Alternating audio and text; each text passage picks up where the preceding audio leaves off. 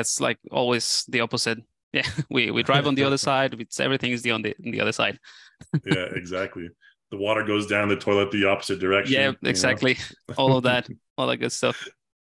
Right on. All right. Well, yeah, this is Pablo, like I mentioned, everyone. I'm going to go through a couple of things here, the basics of the webinar, and we're going to turn it over to Pablo in a moment here for a pose tools live demo with character creator and ZBrush. We're going to get to that in just a moment here. That's going to be the interesting stuff. But before we do, as always, we are sending out a survey for this webinar. So if you guys have any feedback you want to add for us, fill that survey. We'll send that to you via email. And you get the 10% discount in the content store when you fill out that survey, as always. And we are live streaming this on YouTube and recording it on YouTube as well. But just be aware, we won't be answering questions on YouTube. So if you want to ask questions, please join the Zoom webinar. And we have a Q&A section in Zoom that will be answering your questions from there. And we'd be more than happy to do that after Pablo's live demo here in just a moment. I'm going to share my screen really quick and show you a couple of demo things here. And then I'm going to hand it over to Pablo, who will kind of introduce himself, a couple of important links regarding his background as an artist and some really good learning websites you can check out there. He'll talk about more of that in just a moment here. But I'm just going to share my screen really quick. Hopefully I'm sharing the right screen. All right. So hope you guys should be able to see the selected 2D and 3D motion page here. So this is from the content store. So this is a current promotion we have going on right now. Some 2D and 3D motions. Again, you can use Motion Link to transfer 3D motions to 2D software, Cartoon Animator as well. That's a whole nother can of worms. But this is the special we have going on right now. I'm going to throw a couple of these links into the chat window, and I'm also going to do that for Pablo's links coming up here in just a moment. So take advantage of this. It's only on for a little while here to get some beef up your motion library there. And then we'll move on to this one here, which is, let's see, too many links on the top here. All right, and 3D Actor promotion we have going on right now as well here. So check out the 3D Actor pricing. Right now it's on discount. And this is the top selling stuff for the month. And it's on discount right now. So I'll throw that in the chat window for you as well. Again, just take a look at this on your own time. I don't want to waste too much time promoting it and talking about all this stuff. Oh, I am sending it to only one person. All right.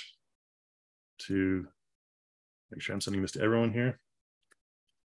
All right, let's try the other one again here. Oh. I closed it. Oops. This should be the one. Nope, that's my mail. All right. Hopefully the Relusion team can send the previous link that I sent because it's not coming up. With the trusty old I can see. I can see two. Yeah, I can see oh, two so links. You can see this one now. Okay. Oh, now it popped up. Okay.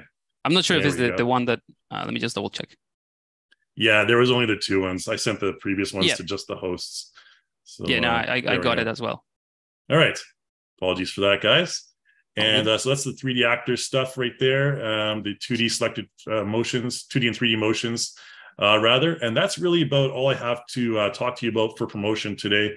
If you're a Cartoon Animator user, we have the Cartoon Animator at Work competition going on, which you can check out as well. But I know everyone here is mostly for 3D. So let's just continue on to this really quick look at the outline. If you're already signed up for this webinar, you've probably already taken a look at this web outline here. And Pablo will be explaining a lot more about it later. So this is all the stuff we're going to learn about.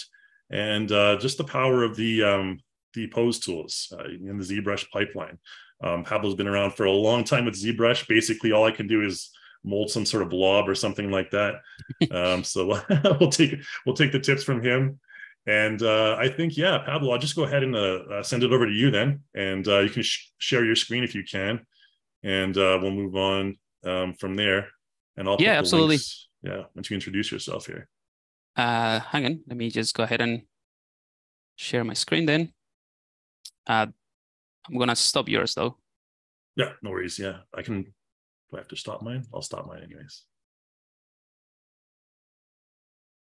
Are you able to share there? Okay, yeah. Yep. Let me know when you can see it. Yep, all good. All right. Awesome. So hang on. First, let me just go ahead and bring in the chat and questions, just to have them in here. Cool. So for those who don't know me, this is kind of like the type of work that that I'm doing at the moment. And kind of like the themes and type of, I would say, the style that I try to create, or that I tend to gravitate towards. It's all kind of like sci-fi stuff, characters, creatures. So there's a bunch of different variations, not only in style but also in the type of work that I do. So I just wanted to show you kind of like a brief overview of the type of work that I do, so that you are aware of how I might be able to help you. So if you're interested in environments and things like that, even though I do certain things that have to do with environment, is not my forte, or like hard surface stuff. I try to do more like creatures and fantasy and sci-fi and that sort of things. So just wanted to show you a little bit of my work so that you are aware of the type of things that I do, in case you haven't seen it before. Also, as Kai mentioned, I do have a few resources that are available. I'm not going to spend too much time on that, because I can see that some of you guys here are actually from the Discord community that I have. So welcome everyone, and I see some of the Spanish speaking friends here. So hola todos. I'm just gonna show you the 3D Concept Artist website. This is my own academy. So I have a lot of in-depth courses about ZBrush mainly, but other things as well. So you can just go ahead and browse through the courses link in here. Here is also where I have the Extra Mile, which is the biggest course. It's a massive program that I have. It's currently closed at the moment. I'm redoing the whole thing, but it's going to be available hopefully very soon, towards the end of the year. And it's going to be pretty big. So if you're interested, you can also scroll down all the way to the bottom, and you can join the newsletter, and just try to send a newsletter every week or so, so you can get like tips and tricks. And in fact, some of the stuff that I'm going to show you today with Realution, I've covered already in some of the newsletters. So that's basically where you can keep up to date with any news from this stuff. The ZBrush guides, in case you haven't seen it, is a resource dedicated entirely to ZBrush. But again, I cover all the tutorials and other things. These are like 99% free tutorials, resources that you can grab. Just feel free to navigate through all of these. You also can get these news from here, from this whatever is happening. Like in this case today is the posing characters in ZBrush. The easy way, you can just go ahead and grab that, click here, and then you see all the information in there as well. And finally, I have the 3D snippets, which is kind of like a Patreon that I run, and I call it the 3D snippets because it is very small snippet projects condensed in 1 month. So I try to complete one project in a month or so, and every month is something different, and I let whoever is subscribed kind of like dictate what the topic is going to be. So we try different tools. It's kind of like an experiment, really. So I just try new things. In fact, one of these ones is let me just go back a bit. With Realution. So again, I try to try different poses, or try different tools in this case to create the poses. So all of that is in there. You can just go in there, and if you subscribe, all the information is in there. Like I said, it's kind of like a Patreon, so you get updates every now and again. And finally, the ZBrush Guide store, which is something that you can just access from the resources. You can just go to the resources here, and these are all the resources. You can do the same thing by going to ZBrushGuides.store. Sorry, not this one. And then you can grab a bunch of tools and brushes that I'm just going to show you this one because I might refer to these brushes and these tools during the content of this webinar. So just so you know where to grab them if you're interested. And finally, one thing that I just want to mention, my YouTube channel, you can just go ahead and subscribe and also get notifications when there is new tutorials. And I just want to mention one in specific. So I'm going to share this link in the chat here because you can go ahead, and it's a tutorial about customizing your UI in ZBrush, but you can just go ahead and open up the description here, and you can download my custom UI that I have in ZBrush. And that probably is going to be a lot easier to follow along with this kind of like webinar if you have that UI. But if not, don't worry, I'm going to mention everything that I cover or everything that I'm going to use in ZBrush. So that's it. With that out of the way, let's go ahead and jump into the webinar. I don't know if so far, is there any questions or anything that you want to cover before I start with the content, or we're all good to go? I just wanted to mention to everyone that I put links for all of those windows in the chat window, all those pages in the chat window for you, so you can check them out whenever you want as well. And I think you're still sending to hosts and panelists only, so I just pasted your link again. Oh, fair enough. Okay, no worries. hang on. Let me just change that. All right. Yeah, I didn't know that was an option. That's good. Alrighty. So yeah, so here we are in ZBrush. This is my custom UI. I just customized the colors to make it more a Revolution type of vibe, but you know, it's just the colors. And if you haven't used ZBrush in the past, this is gonna be a little bit overwhelming because it has lots of different tools. But I assume that most of you have at least basic knowledge on ZBrush. Like I said, I'm gonna mention wherever I use a specific tool, I'm going to mention where you can find it in the vanilla or simple version of ZBrush. And by the way, I'm using ZBrush 2022.0.5, but any tool that I'm going to show you, it works in the latest versions of ZBrush as well. I just decided to go with 2022 because I believe most people are still in this version of ZBrush, so I might as well cover that as well.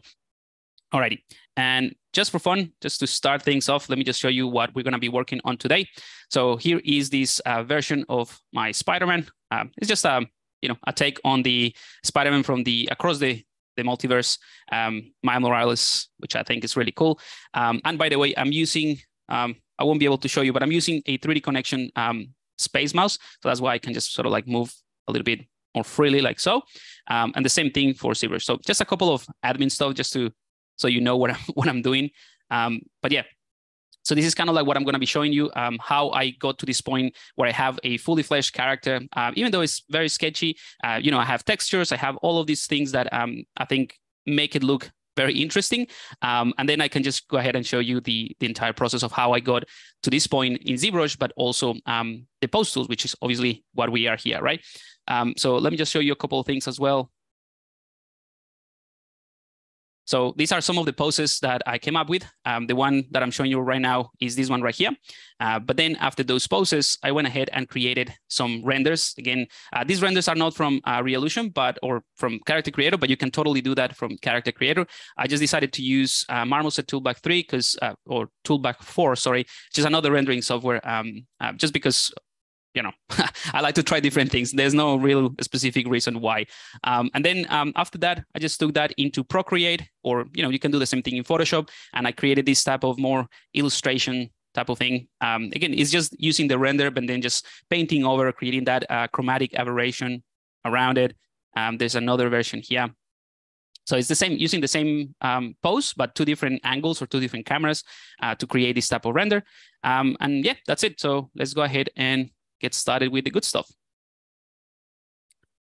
All right. So the cool thing about the Character Creator or the AccuRig, which is the tool within Character Creator to rig a humanoid character, is that once you have your rig, you can spend a little bit of time just setting it up. But once you have the rig, it's really, really easy to just change poses. So I have already created a library, which is another cool thing that you can do. You can just save a new pose, and I'll show you that. Hopefully we have time. But I can just double click, and basically you see I have a completely new pose, and I can send that to ZBrush, and it will retain all my subdivision levels and all of that. So that's pretty cool. Let me show you a couple more. I think this is the one that I use for the render. No, this one, Spidey01, this one. Yeah, so this is the one that I use for the render, and created those illustrations based on this one. All right, so what I'm gonna do is start from scratch so that you know the entire workflow. And I'll give you the overview of what I did in ZBrush really quickly. So I'm going to go ahead and create a new project. And I'm not going to save this. And then just leave it as it is. All right, so this is just go back to more of a default version. So I don't have anything here. We'll come back to this in a bit. Let's go ahead and go back into ZBrush. And this is exactly kind of like how I started this project, right? So you can use one of the base meshes from ZBrush, one of the base meshes from Character Creator as well. You can just send it to ZBrush and start working on your humanoid character, or you can use any other tool or any other way of setting up a base mesh for your character. So in this case, I have a Dynamesh, which if I get closer, is a pretty dense mesh. Let me turn on polyframe. So you see this. Oops, I think I went a little bit too far. Oh no. Let's wait until it usually recovers. I went a bit too close because yeah, this 2.7 million polygons on this object. Let's give it a couple of seconds. Hopefully it's not going to crash. Human error there. hang on. Let me just do it again.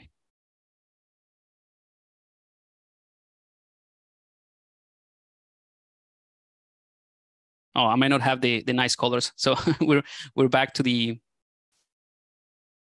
original. Doesn't matter. It's just the colors. The UI is the same.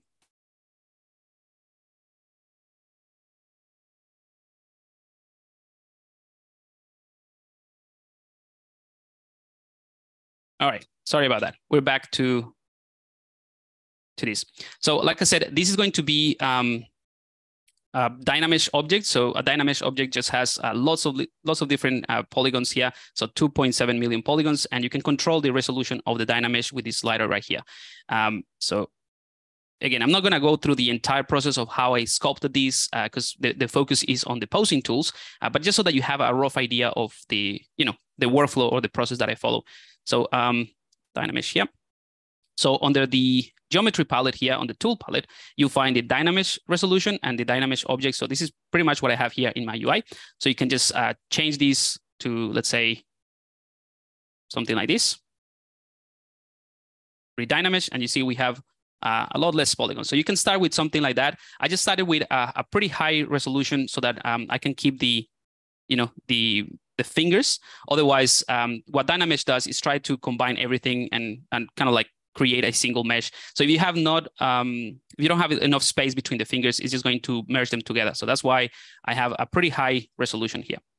All right, so this is kind of like my base. I removed any type of indications of a face, just have a tiny bump here for the nose to create that sort of effect of the mask. And after that, I went ahead and refined the sketch a little bit more, just to make it a bit more stylized. So you see, we have this, the pectoral and all of this anatomy. It's a little bit more refined, and to refine it even more, to sharpen it up, to make it that sort of like illustration, stylization type of thing. I use a couple of brushes. So let me just show you which ones. So this one called the GeoSoft brush. This is a brush that I developed based on an amazing artist called Gio Napki. This is the 3D, the head of department of the 3D tools in Adobe, and he's a fantastic artist. So I kind of like replicate one of the stuff that one of the methods that he used to create characters and soft forms. So this brush allows you to let me just show you really quickly. So it allows you to sharpen things up if you press the Alt key, like so. And if with the normal effect, you can sort of like carve things in.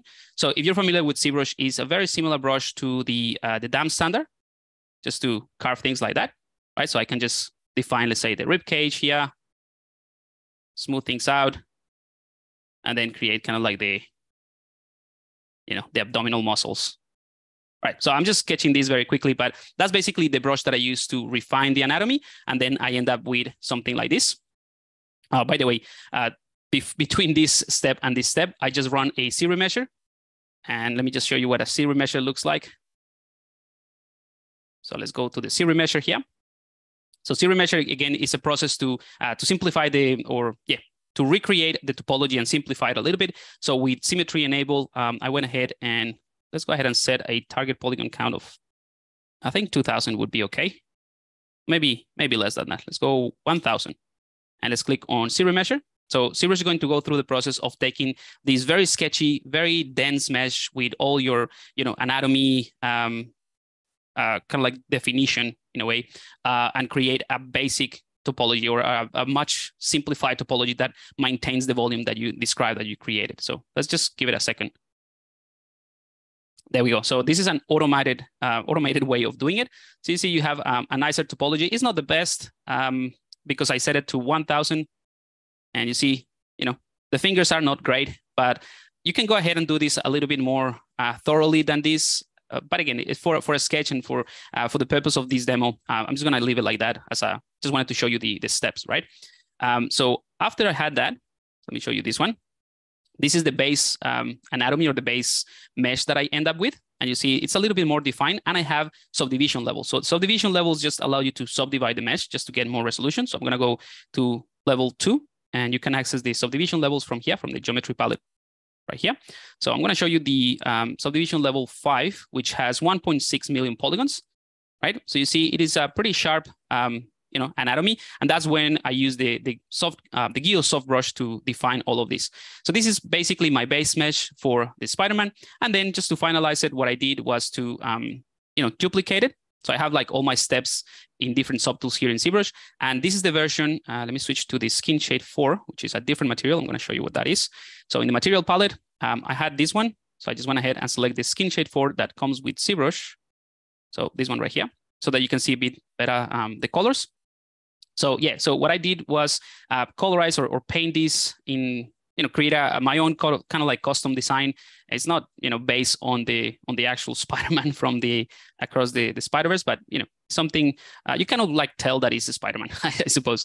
So I'm gonna turn off the poly paint from here, and you see all I did was just take this spider logo and carve that in, right? And the same thing for the eyes of the Spider-Man.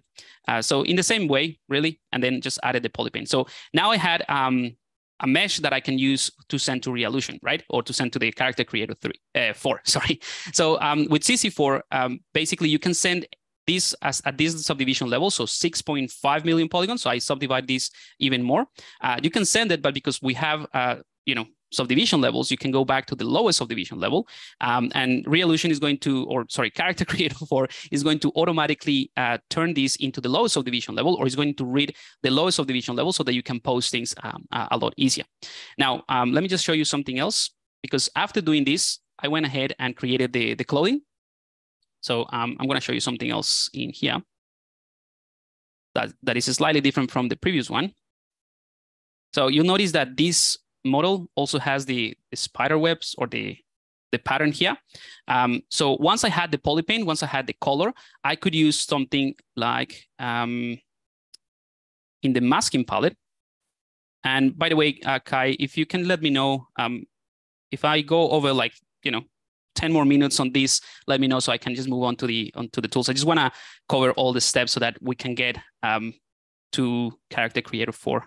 Oh yeah, no worries, man. Take your time. Cool. All right. So in the masking palette here in ZBrush under the tool palette, you have this option to mask by color, right? And this is basically what I have. I just have color or poly paint, literally painted the vertex in ZBrush, and I can just go ahead and select by poly paint. So I can click on mask by poly paint, and this window will pop up, and I could say, hey, I want to have this specific color, or just for the sake of demo, I'm going to use this white color just to show you. It's the same thing that I did for the green one. In fact, let's use the green one. I'm going to click and drag from this swatch to select the color I want. So you see it automatically selects that swatch or that hue. And then I can play with the tolerance, which is set to 30 by default, to spread that selection a little bit more. But I think 30, the default, works just fine. And I'm going to click OK. So now if I go ahead and turn off my poly paint, from the subtool here, this icon right here, this is what I have. Hang on, that's not what I wanted. Let me just do it again. Mask by poly paint. So I'm going to select this bit, change the tolerance a bit. There we go. So 14 works a little bit better. So you see, we automatically have the mask for that specific color, which is really handy. And that is pretty much what I did to create the pattern. So I inverted the mask. Maybe before inverting the mask, I blurred it a little bit. So holding Control and click once on the mask, or you can do it from the masking palette. You can also blur the mask here. So I'm going to invert it now, and I'm going to use the deformation palette here, which sometimes I struggle to find things here because I have all of these tools in custom palettes, like you see here. So I'm just bringing in some of my custom palettes, but all of them are in here. So in the deformation palette, I use the inflate. So let's get a little bit closer here. So if I push this out, it's going to inflate based on the normal. So that is pretty much what I do. I'm going to exaggerate it so that you can see. All right, and then clear the mask and then bring back the poly paint. There we go.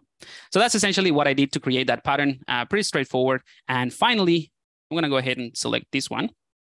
You see the color changed a little bit, and there's a little bit of kind of like dust and dirt around it. That is because I decided to take this into Substance 3D Painter and create a little bit of a variation in the roughness. And in fact, if we go back, I already closed it, but in the Character Creator file, you'll see that the actual pattern that I created for the webs is actually metallic, just to create a bit of variation. So there's a tiny little variation here between this one and this one. And I think this one looks a little bit better. There's a little bit more contrast. Anyway, so once this is done, then I created the clothing. So let's get into solo mode. All right, so for the clothing, I'm gonna turn everything on. Again, pretty straightforward process. I have the belt as a single subtool or a separate subtool. I have the hoops for the belt, the jacket, again, very, very simple stuff, the hoodie and the hoodie strings as well. And then I also have the shorts. All of these has been created from the character itself or from the base mesh that I had. So I'm not gonna go through all of them, but I'm gonna show you how I created this. So if I select something like this one right here, I'm gonna clone it so I can work on a separate mesh. All right, and in fact, let's leave it as it is. So what I like to do is, let's say this is the character that I'm working on. I want to duplicate this. So now I have exactly the same thing. And I'm gonna go and delete maybe the higher and the lower subdivision level. So now this is not the highest subdivision level, but I still have plenty of resolution to work with. And I'm gonna smooth this out as well. Not interested in having all of those details in there. All right, just pressing the shift key and smoothing that out. And in fact, let's go ahead and give it a, something else, a different color. Fill object, so that you know which one I'm using. All right, so this is kind of like the process that I use to create any type of accessory or clothing or anything that ideally is going to be fitted around the body of the character. So in this case, the pants are fine. So I like to enable polyframe so that I can see this is the wireframe. And I'm gonna go ahead and hold the Control and Shift to access my selection tools here. I'm gonna click on that, and I'm gonna go for the slice curve, right? So the slice curve allows you to basically holding Control and Shift, click and drag, slice through the model, and you see it just creates a different polygroup. And if I get closer, it just has a very sharp line or a divisive, kind of like a difference between the polygroups or the polygon IDs. So let me go ahead and undo that. And I'm gonna do the same thing here. So Control, Shift, and this is gonna be the top area for the pants. Maybe do it from this angle. By the way, one thing that you can do is actually create a little bit of a curvature. So if I hold Control and Shift to click and drag, now I have a single straight line. But if I press the Alt key once, it creates a point like a Bezier curve. So it just creates that sort of curvature. So I can go ahead and do that. And obviously, this is not the same on one side and in the other, right? Even though I have symmetry enabled, by the way, symmetry is on the transform palette, this one right here. Because this brush doesn't work, for the most part, it doesn't work with symmetry, right? So what I can do is click on mirror and well. So I have exactly the same thing. And that for you would be on the geometry palette. You can go to the modified topology right here and click on mirror and well. So now we have exactly the same thing on both sides. Let's go ahead and cut the legs, maybe from this side for the pants, and do the same thing, mirror and weld. So now we have exactly the same thing. And then I'm gonna use the selection tools. So Control Shift and click on the brush thumbnail to select this one, the select rectangular piece. And I'm gonna isolate this one. So Control and Shift to click once to isolate it. I'm gonna go ahead and remove these ones by holding Control and Shift and then the Alt key just to invert that selection. So, oops, the other way around. So something like that. I have a very simple mesh just for the pants, but everything else is still there, is still hidden. So if I hold Control and Shift and invert, you see it's still there. So what I like to do is just go ahead and in the modified topology again, where the mirror and well is, I'm gonna click on Delete Hidden. All right, so now I've deleted hidden. And then I can use the same tool that I showed you at the beginning for the body, the zero measure. I wanna set a target polygon count of 0.5. This number is in the thousands. So 0.5 is about 500 polygons, and click on zero measure. And that's it. We now have a cleaner version of the pants, and it's a single-sided mesh. All right. So what I like to do at this point is obviously, let's get out of solo mode. I'm gonna go to the deformation palette, and I'm gonna inflate the entire thing. So I'm gonna click on inflate. So now we have some nice pants. And if you wanna give it some thickness, you can actually enable the dynamic subdivision. So in the geometry palette, you have this dynamic subdivision. I'm gonna click on that one, and I'm gonna click on dynamic. And that dynamic basically gives you a preview of how things will look if you were to subdivide it. So right now it's showing you like a subdivision level of 2. I'm gonna set it to maybe 3. So it's a bit smoother. I'm going to switch to a different material so that you can see it's a nice and smooth pants. And then I'm going to go ahead and click on this thickness. And you see it is, again, giving some thickness to the pants, but this is dynamic, right? So that is pretty cool. And if it is too sharp here in the edge, you can go ahead and click on this post-subdivision, and that is basically going to apply the thickness before it does the dynamic subdivision. So you have something a bit cleaner there. So that is it, right? And this is obviously a mesh, and this is dynamic, so you can turn it on and off, right? You can just go ahead and use, a brush like the Move brush to adjust it a little bit, make it a bit more, because this is kind of like some boxers that are a little bit too tight. So you can just make them a bit, loose, like so, and then enable dynamic, or you can work with dynamic. Enable doesn't really matter. All right, and then you have the pants, and that's basically what I did for the rest of the clothing. So where were we? Here. So you can see it is the same thing. In this case, I created quite a bit of a gap in between the legs here, and you see there's quite a bit of space here, and that was intentional so that the rig kind of like easily differentiates between the two legs. So when I do the extreme poses, I don't have to do that much post-processing or tweaking things at the end. But you probably don't have to do that. All right, so now that you know how I created this, let's go ahead and start with the fun stuff. Actually, let me show you one more thing, because the shoes are not in this file. All right, so I went ahead actually, and I also created the textures for the clothing in Substance 3D Painter. So that's why you see it's a little bit noisy here, but in fact, it's just because it has, kind of like a fabric material attached to it. But for the shoes, what I did, exactly the same process that I show you. I started with the foot of the character, or one of the foot of the character, and then extruded some of the pieces to create this. So if I open up the shoe, this is the only thing that I wanted to show you here. Hang on, let me turn everything off. All right, cool. So for the shoelaces, I use C-spheres. So this is a C-sphere chain. You can just create or append a C-sphere and start working with these more complex shapes, and then you can turn that into a mesh, which is pretty much what I did. This one right here. So it's not the best. Like I said, it's a quick sketch. I don't have, I didn't spend too much time, to be honest, setting this up. As long as you can understand that these are kind of like the Jordan Air shoes, that's all I need. So yeah, that's how I created the shoelace. But you see every single bead, the Nike logo, everything else is separate in different pieces. And if I turn the polyframe, you see they're pretty simple, and they're based on the foot of the character, right? So I just did the same thing that I just showed you. I sliced one bead, created dynamic subdivision with thickness, and ended up with all of these pieces. So you see all of the pieces here that make up the shoe is there. And then I just merged everything together into what I have here. So I have the body that I already showed you and already covered. I have the clothing as well. And this is where the final shoe looks like. It's kind of like everything combined or merged together. And then I also added some zippers just because I wanted to try or test an object like this that is going to be very, very complex to weight paint in the rig in Character Creator 4. But I did a pretty good job. Honestly, this is something that I would do once I have the dynamic pose ready. I will go ahead and create the zipper on that pose so that it feels more natural. But again, this is just like me trying to break the tools that I was gonna use, and actually did a pretty good job. Anyway, so now that I have this and you kind of have an idea of how I got to this point, let's move on into the actual rig, or how to create the rig. So I'm gonna use, let's use this Spidey character here, and I'm gonna clone that and remove the rest. Sorry, not this one, this one. And actually, I'm just thinking,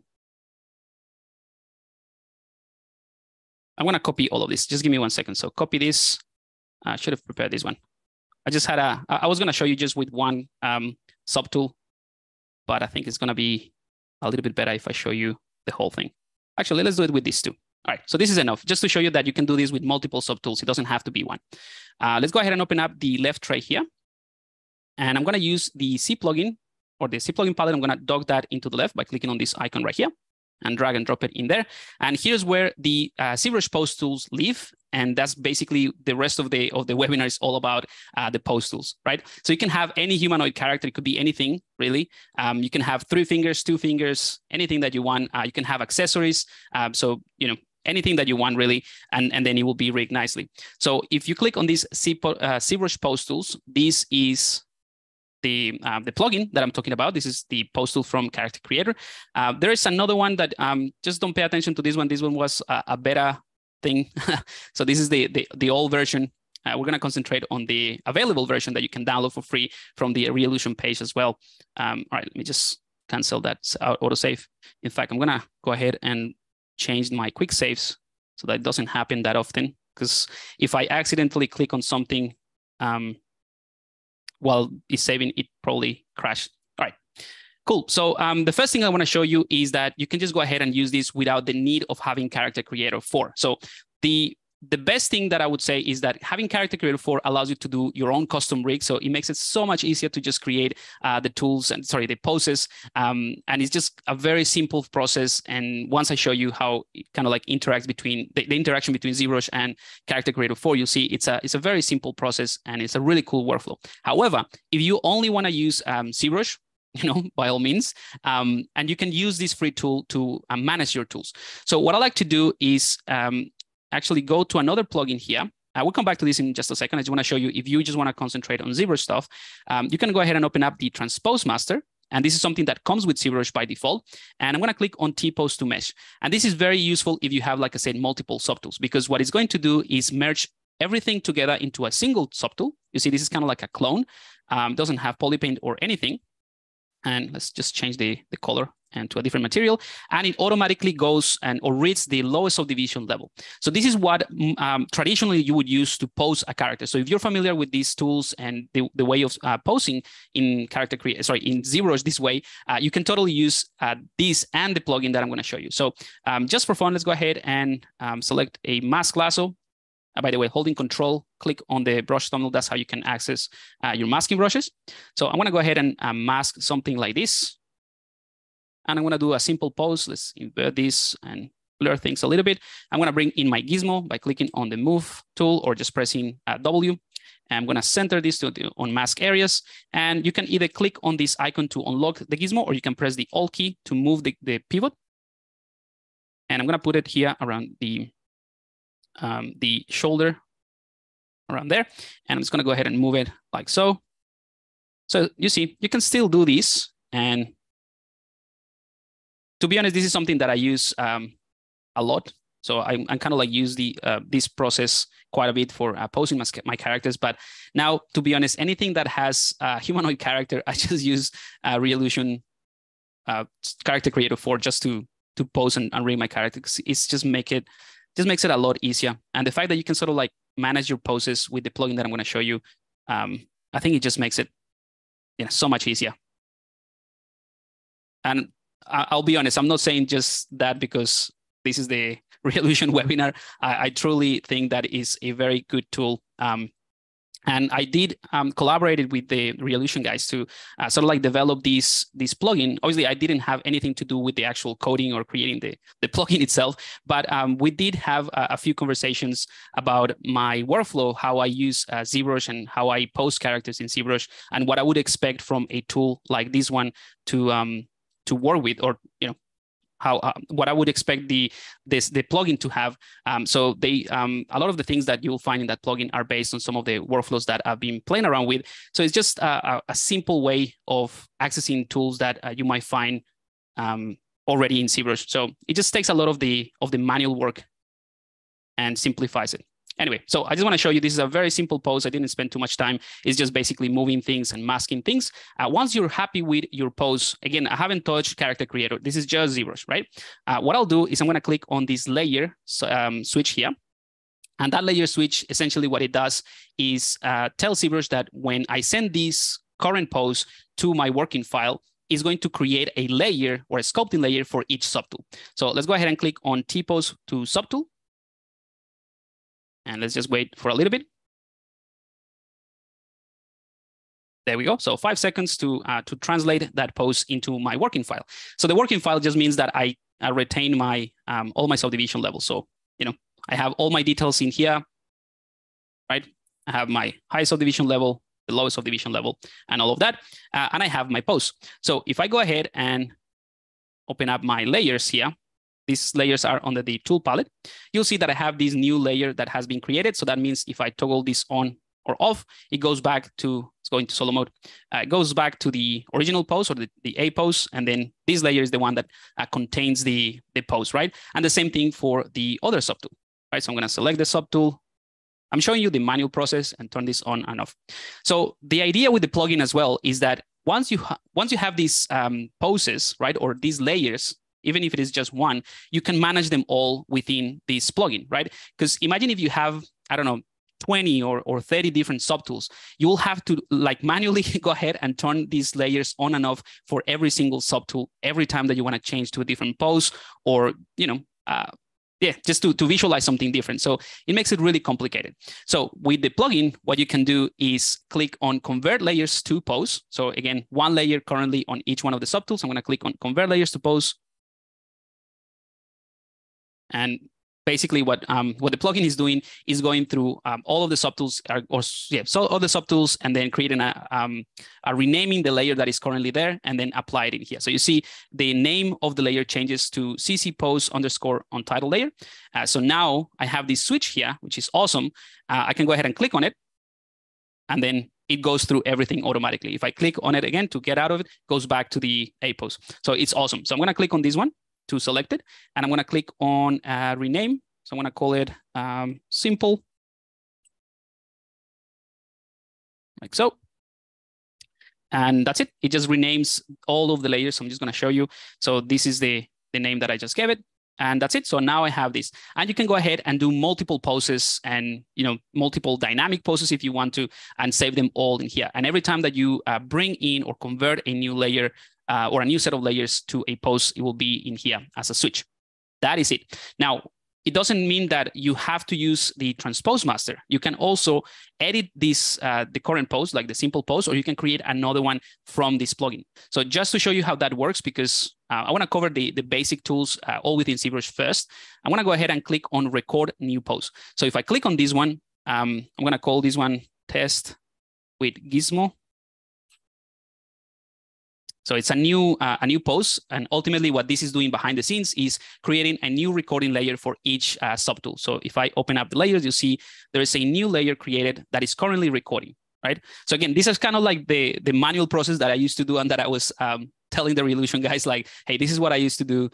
It's cool and everything, but it's really tedious if you have multiple subtools. So everything has been automated now. So the cool thing is that now I can go ahead and maybe go to the geometry palette or the subtool palette here. And I'm going to go to the lowest subdivision level here.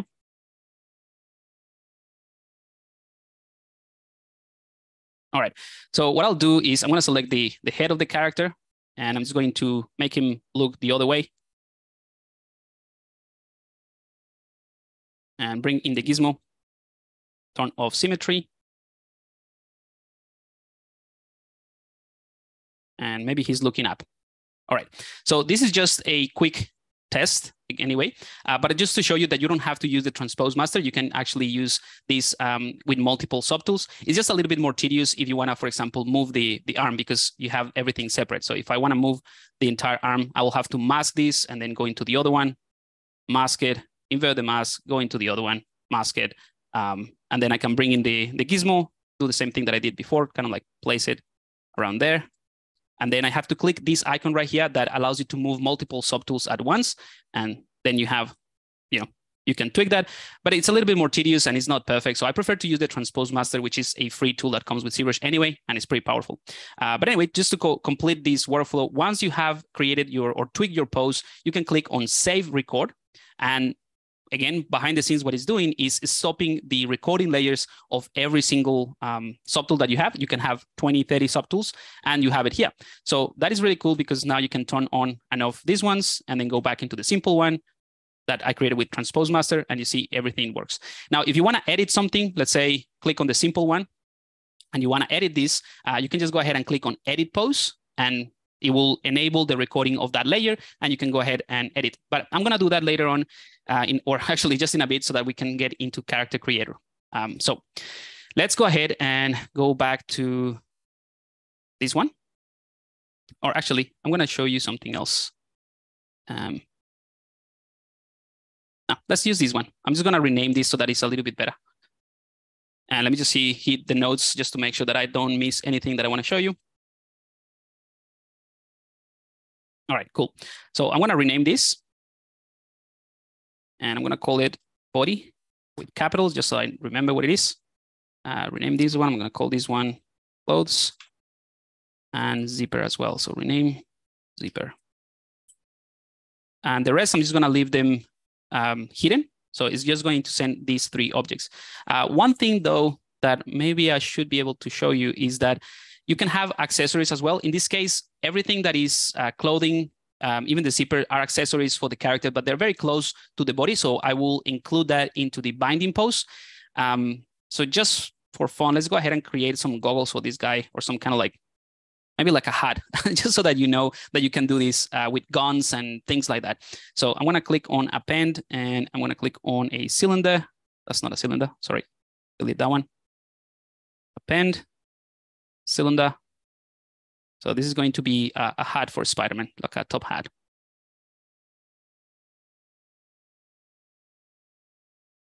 All right, I'm going to go in solo mode, and very quickly, I'm going to turn this into a hat by using symmetry, radial symmetry, and I'm going to set a polygon count of 32. I know it's 32 because this is the default cylinder and it has 32 sides. I'm going to use CModeler, and I'm going to use QMesh, polygroup all. I'm going to tag these polygons. Again, I'm going very quickly through this process because it's nothing to do with where we actually working on. So top hat like that. I'm going to insert multiple edge loops like so. There we go. Then, and I'm going to remove these polygroups.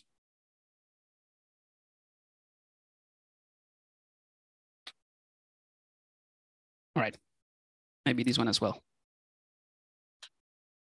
All right, so we have this very simple object. I'm going to add a couple of subdivisions here as well.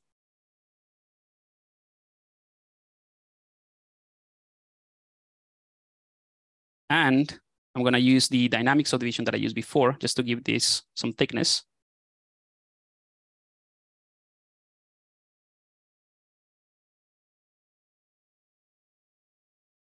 Why is it not? Oh, delete hidden. There we go. Sorry. I had something hidden, but I didn't delete it. All right, so I'm just going to give some thickness to this thing. There we go. Again, it's not, I know, doesn't really match anything that I'm showing you, but I just want to have something that is not necessarily something that would deform with the body, just to show you that you can totally do something like that. And I'm going to use the move brush just to give it a slightly bit more shape, because otherwise it's too boring.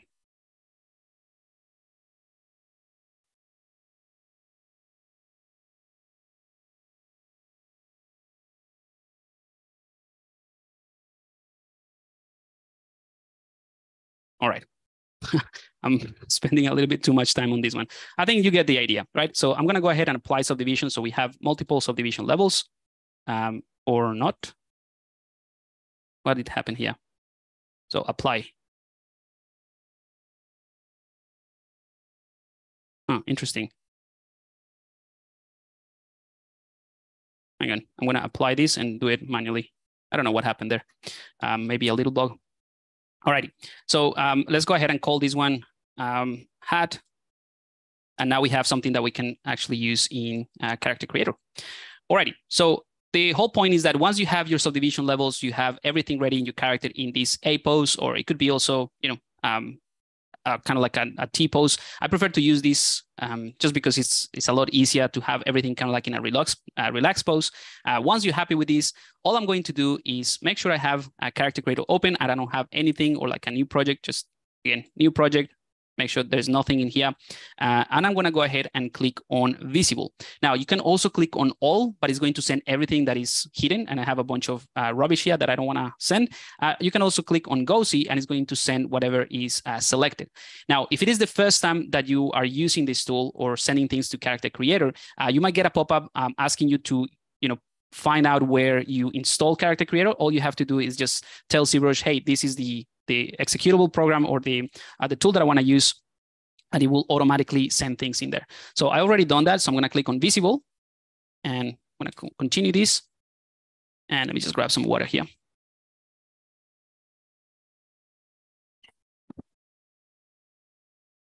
All right, so now it's sending everything to CC4. Let's go ahead and go back in here. And you see that this is the pop-up that you get. Now, one thing that I forgot to mention actually is that ZBrush deals with a weird scale. So that's why in this plugin, you also have these things in here. So right now, if I go ahead and just click on update and add this to my CC4, it's going to be pretty tiny, probably like 8 centimeters or something like that. So if you want to, you can just go ahead and select a specific height here based on centimeters or foot. And you see it's just going to analyze how big it is based on that. Go back to centimeters. And if you want, you can just go ahead and click on resize. So all of these tools are sort of based on the scale master in a way, right? So these are similar things that you can just use. This one also comes with ZBrush. You can just scale your subtools and all of that. But again, it's very, very simple so that it matches the scale in CC4.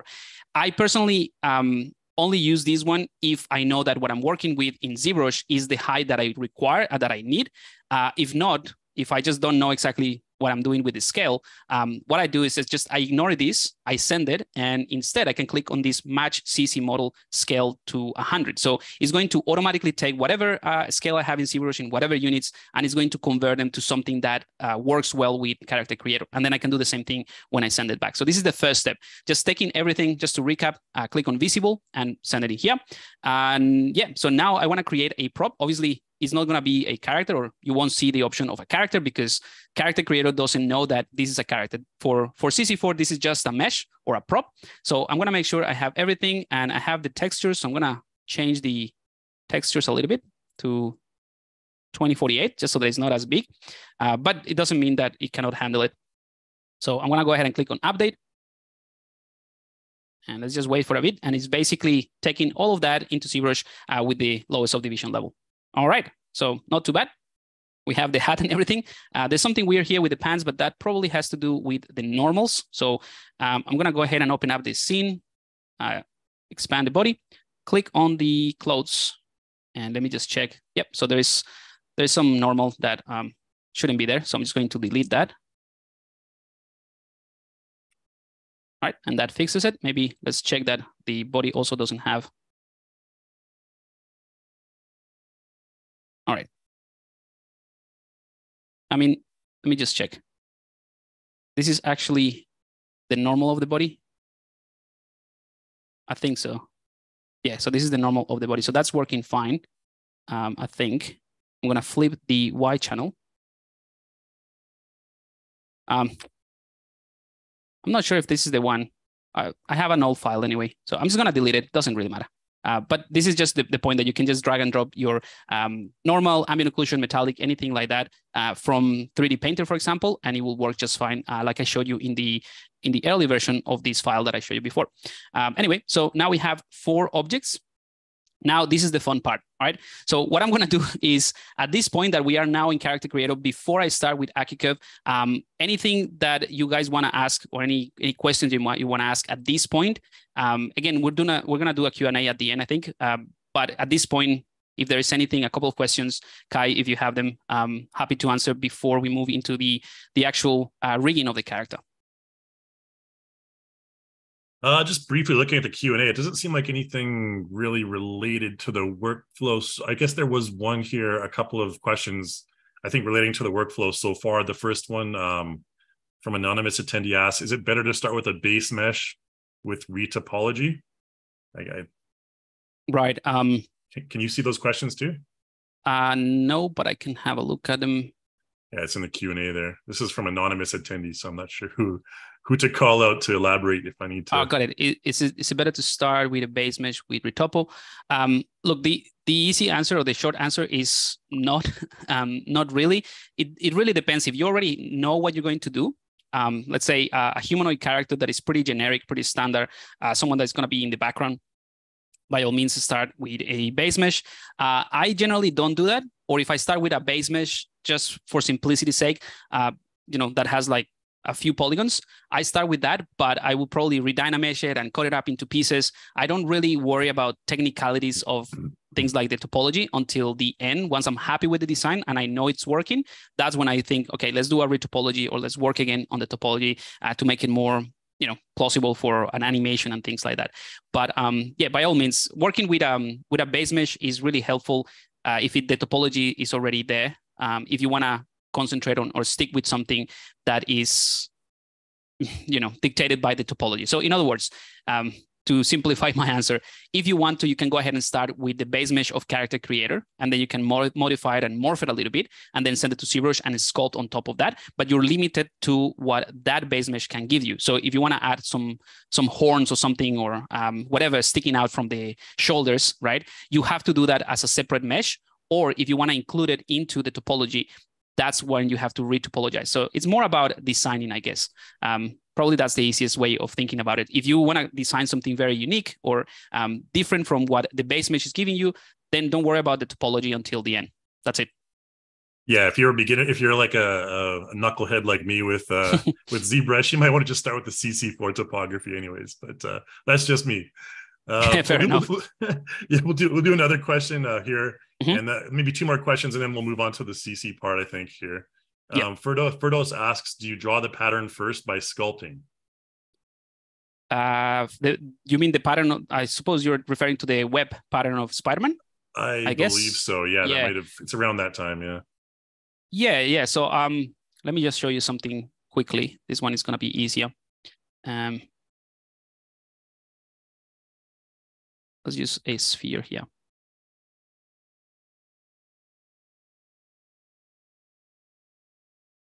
Yeah, he clarified, yes, this is the one he wants to know about. Yeah. Okay. Yeah, cool. So the pattern, I just draw it first on a mesh that has enough resolution. So at this point, this sphere has 500 points. So what I did is actually, and this is something that you can use, anyone can use it because the ZBrush is free to download. So you can just go to the ZBrush guides and get it. This is one of the hidden things that I set up in this brush. So like I said, this brush is mainly for doing this type of sort of like cuts, like so. Right?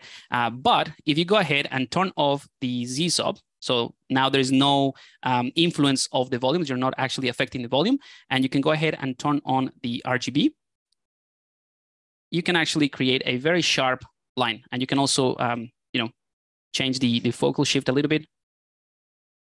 So it's a very sharp line. So this is pretty much what I use to create the pattern. And I just went ahead and did this. Obviously, this is pretty quick, but that is the pattern. And then to create the volume, because obviously if I turn off polypaint, it's not there. I use the technique that I show you where I selected by color, just the mask by polypaint, mask by color of the polypaint, create a mask, invert it, and then I just inflate that pattern. And then I smooth everything out a little bit. So that's basically what I use. Nice. Yeah, that kind of goes into the next question. I know you mentioned the ZBrush. Anonymous attendee here asks, is the ZBrush available anywhere by chance, or a CFG file for the UI he uses? Yeah, it's free. If you go to the ZBrush guides, I'll show you. So just go to the ZBrush guides, and if you go to resources, this is the first one. By the way, just so you know, anything that appears kind of like in this banner is whatever is the latest thing that I've updated. So if you go in here to the sculpting brushes, if not, you can just go ahead and find it in here. The sculpting brushes is like a set of sculpting brushes that I found useful, and they're all free, so you can just go ahead and download them. So this is the ZBrush. You can just click on it, and it starts downloading straight away. Like, it doesn't require you to do anything. Just click on it, and it downloads. There are other brushes as well that you can use, and these are all the free brushes that I use. And this one is something new that I shared last week, and I'm going to be sharing one new brush this week with my newsletter, right? So if you want to be part of the newsletter, just go to anywhere in my ZBrush guides as well. And then you can just drop your email and name here, and then subscribe. It is the same newsletter of the 3D concept artist, just so you know, the same thing here. So you can just go to the newsletter and then you will get it. But yeah, it is free to download and you can just get it. The only caveat, the only thing is that it needs to, or you need to have at least ZBrush 2022. It doesn't work with previous versions of ZBrush because yeah, I created it with this version. Cool. Excellent. Yeah, that's awesome. Yeah, let's move on to the next part here, just so everyone's aware. Again, put your questions in the Q&A panel there, and we'll answer them after the next part of the demo here.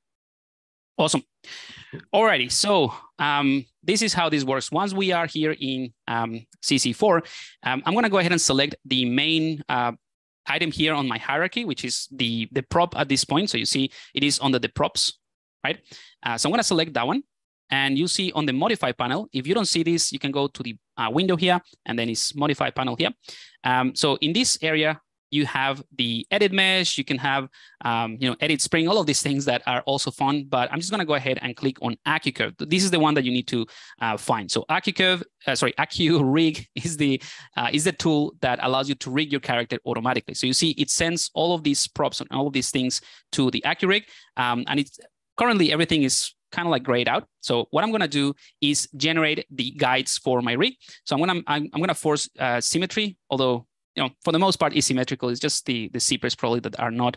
So I'm gonna force symmetry in all the meshes. So I'm gonna include everything in here in my rig or in my guides. I'm gonna click on create guides, and I'm just gonna let CC4 do its magic. And this is what I think is phenomenal, right? Like, remember that the topology that I created for this character is a made-up topology, so you can make anything. But CC4 does a pretty good job identifying the limbs of the character, the torso, and it automatically plays these dots, right? So this is amazing. So what I like about this is that it's very, very intuitive, very simple, and you have these references of where to play these dots. So if you don't want to see it, by the way, you can just click on this checkbox. But I think it's good to, as a reminder of where to place these things. And yeah, I'm just gonna move around. And with the move selection or the move tool, I'm gonna move this around. So I'm gonna place this closer to this area. I think that's much better. Kind of like the base of the head. And the base of the neck, I'm gonna select that one. And you see, this is telling me, put this at the base of the neck. So I'm gonna move this around. And you see it jumps a little bit. Let me undo that just so that you can see. So I'm gonna select it and I'm gonna start moving on this axis, but you see it's kind of like jumping all around. If this happens to you, it could be a little bit frustrating if you don't know why it's doing it, because right now by default, what these dots are trying to do is look for the volume around them and try to find the average point. And it's very handy for things like the arms and the fingers, but in something like that, or in this area, might not be as easy. So what you need to do is click on this midpoint placement. So if you tick this off, now you can just go ahead and move it a little bit more freely. So let's go ahead and place this at the base. If you want to see just the body, you can go ahead and turn off the clothes just so you can place this a bit better. All right, let's go ahead and do the same thing for the clavicles here.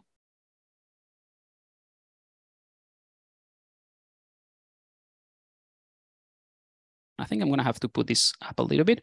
And then the shoulder, I think the shoulder, it did a pretty good job placing it. So I'm gonna leave it there. Same thing with the elbow. This is where the midpoint placement is actually really handy, because if I start moving this like that, and then like this, try to find a base, the ideal place, it might not be in the center. So if I enable midpoint, doesn't matter what I do, I'm just going to move it around and it's going to try to find that middle point. So that's really handy. Cool. I'm going to leave the wrist for the end because it's one of the most important ones to get right so that the fingers work. Let's go ahead and click on the hip area or the pelvis. I'm going to put this. This is a very stylized character. So the belly button is right here. So I'm just going to place it around there, just following a little bit of that reference, and do the same thing for the start here of the hip. All right, I think something like that would work just fine. Let's place the knees. And I'm doing this a little bit faster, but just to show you that even if you do it really quickly, it's going to work just fine. But I'll probably spend a little bit more time making sure that, the placement of this is adequate. And if not, you can easily go back and readjust this. All right, so I think that works. And let's go ahead and click. Oh, by the way, one thing that I'm doing is I'm also using symmetry selection, but it's by default so that I only have to move one side. All right, so for the wrist, this is very important because depending on the placement on the wrist or based on where you place this, Character Creator is going to place the fingers. And that's really important. All right, so that's it. Now let's go ahead and create the skeleton for everything. So all meshes, I'm gonna create a skeleton that includes even the hat, even though I don't have any dot or anything in there, but I wanna include that in my rig. So let's go ahead. One more thing, sorry. The number of fingers, obviously I have a humanoid character here that has 5 fingers, but like I said, you can just go ahead and have something without fingers or 3 fingers, whatever you want. So you can just select that and click on create skeleton. So I'm gonna step back a bit, make sure everything is visible. I don't think it matters, to be honest. Not too sure about that, but I like to visualize everything, but I don't think it matters. As long as you click on all meshes, it will be fine. Click on generate skeleton. And this is the point where CC4 is actually creating the joints and the bones, connecting those points that we just created. And yeah, it's, to be honest, it's really, that's all there is to it, right? You just need to focus on, placing these dots in the right place, or, based on what the placement diagrams tells you where to place them, create the guides, and then create the skeleton. And once the skeleton is created, you can actually go ahead and refine the placement of those bones, which is a lot easier to kind of like visualize. So I'll show you in just a second. In the meantime, Let me see if there's another. I was going to add one quick thing there about the all meshes and the selected meshes. Sure. Since your character, like generally, if you have all meshes selected, you're basically, if your clothing is conforming exactly to your body shape, like if it's fairly tight fitting, then you want to just choose all meshes. But if you have like some cape or something like that on there, then you want to have selected meshes and only select the meshes that are, relative to your body parts. You know what I mean? Yeah, that's right. I think that's kind of like what I wanted to showcase with the hat. I'm going to include the hat in the binding, but the idea is just to show you that you can edit the weight painting on anything really. So sure. Yeah, hopefully that's going to showcase the idea a bit better. Cool. Yeah, so I think this works fine. I'm just going to check the skeleton, and you see these dots that appear here. Those might not be, again, it has to do with the placement of the wrist. So let me go ahead and undo that. I'm going to place this a bit better.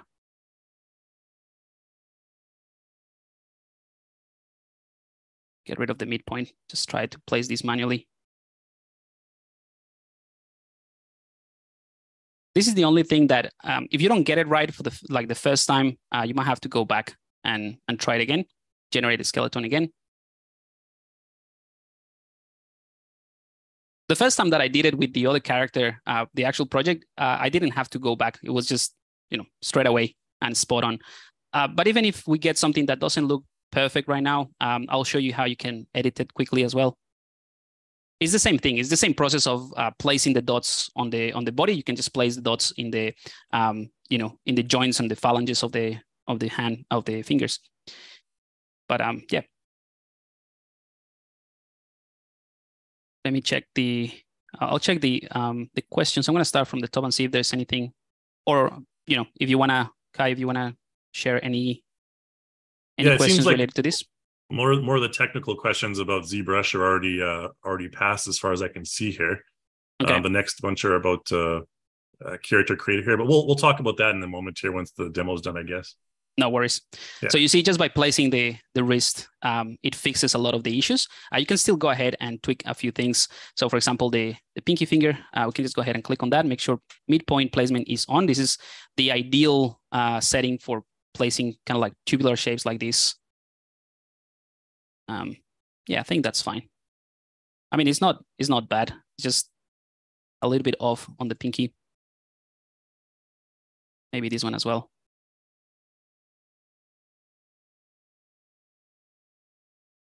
All right, I'm not going to spend too much time on this. Just wanted to show you that you can totally tweak them as well. It's not going to be perfect.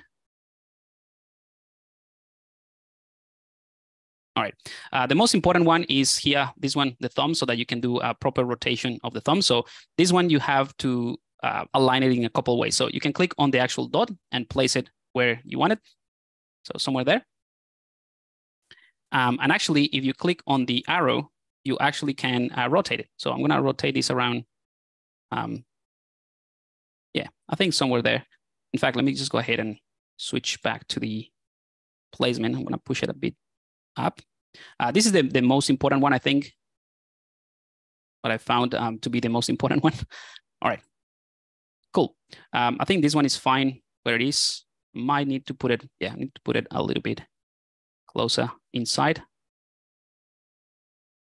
All right, so again, it's not gonna be absolutely perfect. You just need to spend the time, but that unfortunately is the case with anything. Just the more time you spend on something, the better it's going to look. But this is going to show you things just fine. Alrighty, so now what I want to do is not include the hat into my bind pose, but it is part of the mesh. So I'm going to go ahead and select everything but the hat. And I'm going to click on select meshes, and I'm going to click on bind mesh. And this is going to basically create the, it's going to create the, what's it called? It's going to bind the skin to the skeleton. So once we have this done, we can actually go ahead and tweak the weight painting if we want to. But for the most part, this is going to do a pretty good job. You don't really have to do anything. One thing that I forgot to check was the toes. So they might not be perfect again. This is the type of things that you can sort of like go back and forth and check. But yeah, it's as simple as that. I would say that to summarize this whole step, this whole process in 3 steps would be, once you have your character in Character Creator, is just create the guides of the AccuRig. So it's just about placing those dots, then create the skeleton, which is creating the bones. And then this 3rd step, which is binding those bones, or binding the mesh that you created, or your skin, your character, into the bones. That's it. That's the simplest way. It's a 3-step process. Once this is done, we will have our rig and we will be able to manipulate it. Perfect. So that's it. You'll see that it is being, the rig is being created because we have the green and the blue colors and the orange colors here in the skeleton. And I can go ahead and click on check animation. And we can go ahead and click on this drop down. If you don't see this as well, this is in here. So that would be the animation player. And I'm going to click on this drop down, and I'm going to go for male. I'm going to go for posing, or sorry, walk. I'm going to click on walk. And there we go. I'm going to click play. That's it. We now have a fully functional rig that looks actually pretty good. The fingers and the hand are actually working great. The shoes as well, or the feet. Yeah. And the hat, you see, it is attached to the head. Now, let's go ahead and edit the hat because it might not be perfect. And again, this is a process or something that you can use for anything that it is not like Kay mentioned, nothing attached to the actual body of the character or like clothing. And I think my camera froze. Can you still hear me all right? Yeah, I can hear you fine. Your face is frozen at some point. Yeah. Don't worry, it's not a bad look. It's all right. All right, no worries. I'll just turn it off. Yeah, maybe something to do with the my graphics card. Yeah, so like I said, the hat in this case would be the same thing as if you have, like, say, a sword or a gun or something else that is not going to be attached to the actual body, or like the cape, for example. It's going to be different. So I'm going to stop this right here, and I'm going to select, let's get out of the AccuRig. Now we have a fully functional rig. I'm going to click on AccuRig. All right, so we go back to this bind pose, and I'm going to select the hat. Actually, let's select the body. I'm going to click on pose just to edit the pose, and I'm going to use the head here. And this is kind of like how I created the custom poses. So, all right, so I'm going to do something like this. Try to find the issue. There's actually no issue. So I was hoping to get something wrong with the hat. Usually what happens is that if you have an item that, you know, it's closer to another joint, is going to spread the influence of these two joints. So I was hoping to sort of like get, yeah. It's all weighted to the top point there, so it's all just going to follow that top node. Yeah, that's all right. Anyway, maybe I can show you with the hoodie, because the hoodie is actually moving with that top joint. All right, so let's do that. Let's close this one right here. So the hat is fine. So I'm going to select the clothing, right? Actually, it's not the clothing, the entire body, the top hierarchy.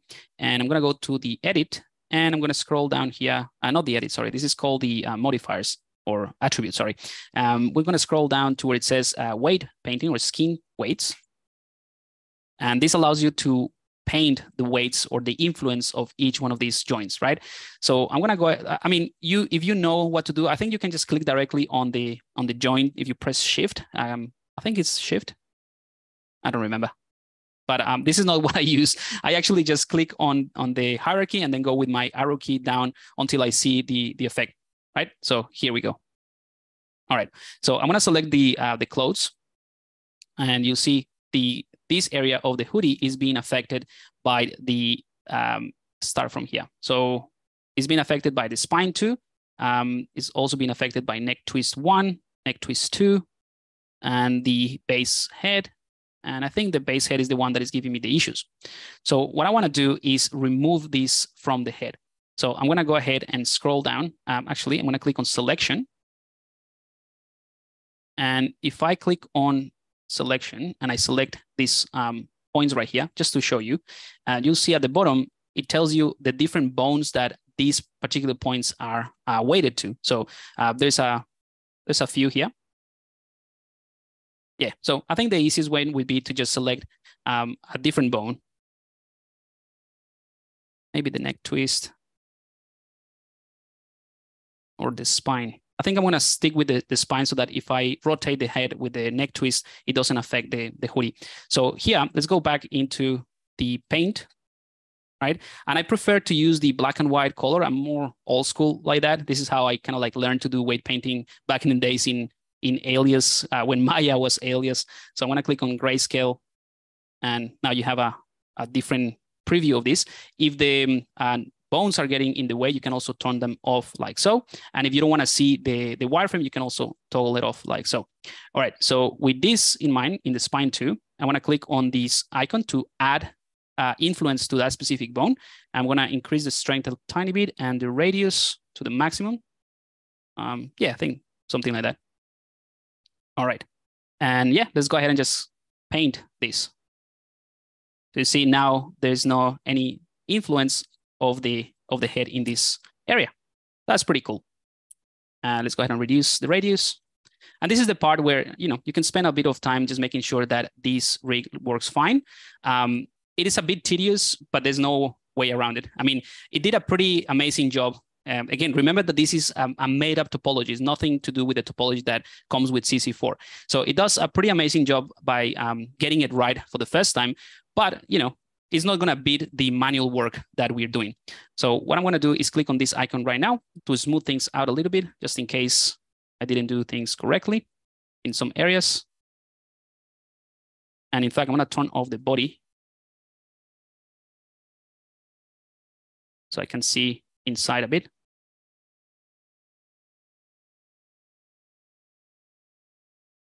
And I think this is from the jacket, but yeah, I think that works. All right, so anyway, this point is just to show you that you can totally adjust the weight painting and adjust the rig. Like I said, if you spend the time doing this manually and you get a much more efficient rig, then it's going to save you a lot of time tweaking things in ZBrush. I personally just like the simplicity of this whole workflow of getting something that works. I do quick edits like this one that I just did and send it into ZBrush, and then I can just go ahead and tweak the pose and add wrinkles and folds and all of that directly into ZBrush, or like basically sculpting it. All right, so I'm gonna click on skin weights just to get out of them. I'm gonna go back to the binding pose. So the way that you revert back to the pose is by going in here, or sorry, remove, and I'm gonna go restore bind pose. So now this is the pose that we use to bind this entire character. Perfect.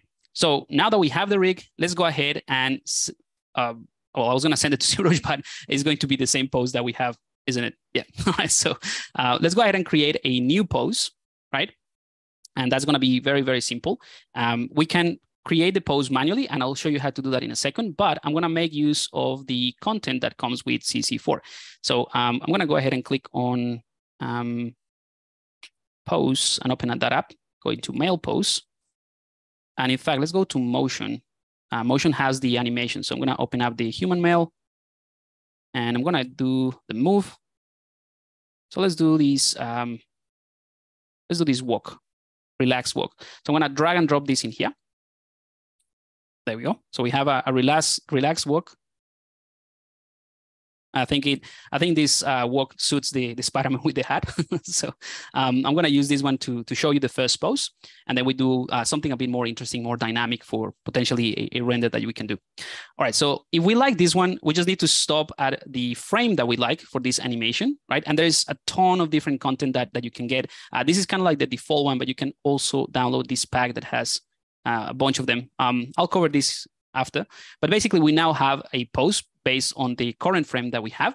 And all we have to do now is, you can go ahead and select everything and send it back to ZBrush, or you can just go ahead and use the plugin here, which is called the ZBrush Pose Links. So this is a plugin as well that you can download from the Revolution page. But this is a plugin not for ZBrush. It's a plugin for CC4. So you need to have CC4, obviously. But this is the plugin that allows you to communicate or send things, these poses into ZBrush, into the pose tools, right? So I'm going to use this one because I already have it and it's pretty easy. So you see that by default, I think this one would be like this. So if you go to the pose tools, by default, this is not going to be ticked on, but I like to match. If you remember when I brought things into CC4, I asked the software to scale things to match whatever is the ideal scale for the AccuRig. So I'm going to do the same thing when I send it back to ZBrush. I'm going to match the ZBrush scale here, this one right here. All right, and I'm going to go ahead and click on Send Current Pose Tool to ZBrush Pose Tools. So I'm going to click on that. And I'm just going to let it do its thing. All right, so now we are in ZBrush in our working file, and it's going through every single subtool and is basically adjusting it. So this is going to be, again, the same idea of creating a new layer for this specific tool, and it preserves the other poses that we have or that we did manually in ZBrush. I'm just going to go ahead and wait until it finishes. There we go. So this one right here is the pose. Let's go click on the body. I'm going to go ahead and click on rename it. So I'm going to call this one relaxed pose. All right. So now we have our pose. And it's just going through the process of renaming every single layer of every single subtool or the visible one. Perfect. So if I select the body and go to the layers, you see we have the relaxed pose in here. Awesome. So now what I like to do is actually bring in, actually we can click on this one and we go back to the previous pose, so like to the bind pose. But you see we have this T pose and this A pose.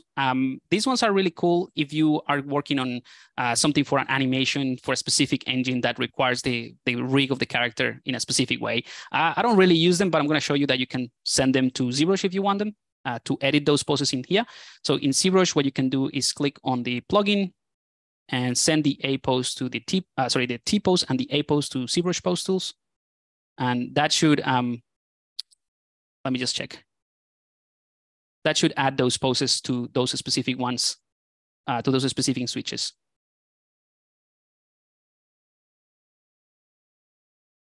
Sorry, there we go.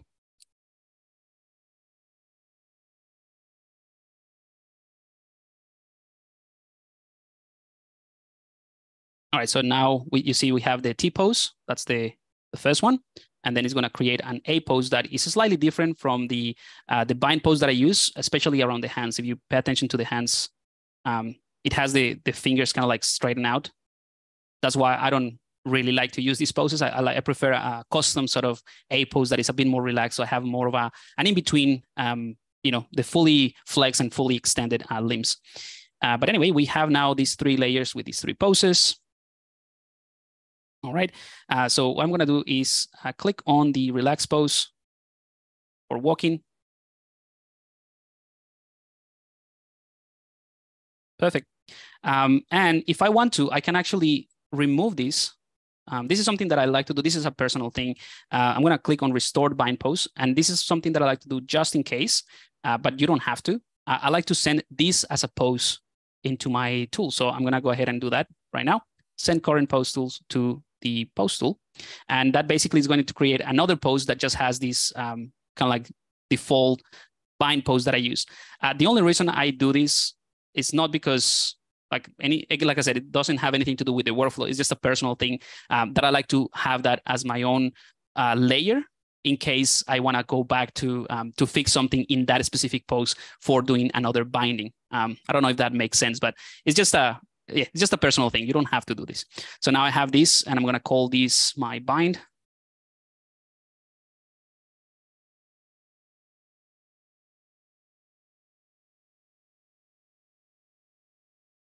All right, and keep in mind that the more subtools that you have, the longer it's going to take because it's going to go through absolutely everything. Alrighty, so now let's go ahead and create something a bit more interesting, and we can just kind of like manage our poses in here. And I'll show you how you can edit them as well. So I'm gonna start with, I'm gonna maybe hide the hat for a bit, and I'm gonna use the edit pose on the modify tab. Whoops, let me select the body, edit pose. So we have this window that allows us to manipulate things in here a bit more manually. So this is what I like to use to create those sort of custom poses that I just showed you. Let me just check my notes, make sure that everything so far is what I want to cover. So sending poses, we're gonna, yep. All right, so we're gonna do this and then edit those poses. All right, so here we can also turn this on and off to see or visualize some things. So I think I'm gonna remove that so that I can just select the body or the bone here and then edit it. So I'm gonna start with the hips and just push it forward like so. There we go. I always, when it comes to animation, I always start with the hips just to place this properly. That's kind of like what I study at uni, like 3D animation. So I did a lot of animating and moving parts when I was at uni. I used to have a teacher actually that used to say that the ass is the center of the universe. Yeah, and she was an incredible animator. But she used to say that you know, every type of movement that you're doing in a humanoid character or a human character should start from the hips. That's why I'm doing it this way. And it's kind of like something that's sort of stuck with me. All right, so I'm gonna make a more dynamic pose.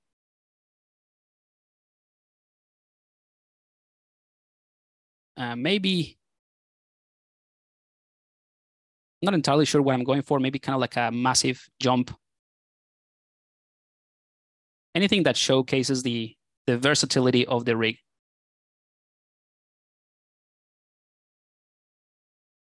Maybe push this forward a bit, this one as well. So this is the time that, you know, maybe if there is a question, Kai, about, you know, anything about this workflow, I'll be happy to answer that as I play around with this pose, because, you know, it's a bit tedious to just see me moving this around. Yeah, absolutely. I'll answer a couple of questions here relating to Reallusion stuff here as we move along, and I'll save the technical ZBrush stuff for Pablo in a moment here. We've got a question from an anonymous attendee talking about here. It's actually some pretty good feedback. I know that this, for a lot of Reallusion users, character creator users, I know ZBrush can be a little bit overwhelming. It's like, you know, jumping into Maya or something like that. So we have an anonymous attendee here just kind of mentioning that, you know, it's a little, all the ZBrush subtools and all that stuff can be a little overwhelming for character creator characters. And no worries about that. You know, if it's a tool that may be foreign to some of our users for sure. Myself, I'm definitely pretty dumb when it comes to ZBrush. I remember taking a couple of college courses and then, but yeah, people can create some awesome stuff with it. Like I said, it can be some overwhelming, and we will have lots of other tutorials and webinars in the future that are a bit more, you know, basic and stuff. Now, Anonymous also linked I can't copy and paste this, I don't think, from the, oh, I can't. Okay. A master class from Daz, just talking about, you know, starting from the very beginning and stuff like that. Yeah, well, definitely any feedback you guys have about, you know, the difficulty levels or whatever you want to learn about more. I know we have a lot of pro users from all levels. So whatever you want to learn about more, any software you want to learn about, put that in the feedback form for us. And we'll definitely try to get as many you know, guest speakers in as we can, as many, you know, pros in to do their stuff, and also some of the basic stuff as well. So yeah, just check back all the time, and don't forget to use the feedback to send to us, because, you know, we're always happy to explore different options in terms of topics and whatnot. We're going to try and get some animated stuff in a little bit in the future here, especially with some motion capture, which will be really fun because we've had a lot of demand for that. But I'll go to the next one here from Doug here. So this is a question. I'm not really familiar with proxy pose myself. Maybe you can take this one while you're kind of posing your dude there, Pablo. Doug Bowman mentions, I'm wondering, how does all of this interact with the proxy pose tools that were recently added in ZBrush 2023? Have you been able to? Right. The proxy tools are, yeah, like it works just fine. It works exactly in the same way, just like with the workflow that I show you with the, what's the name? The transpose master. You can do the same thing. You can enable proxy pose if you have just a Dynamesh object and then send it to a transpose master.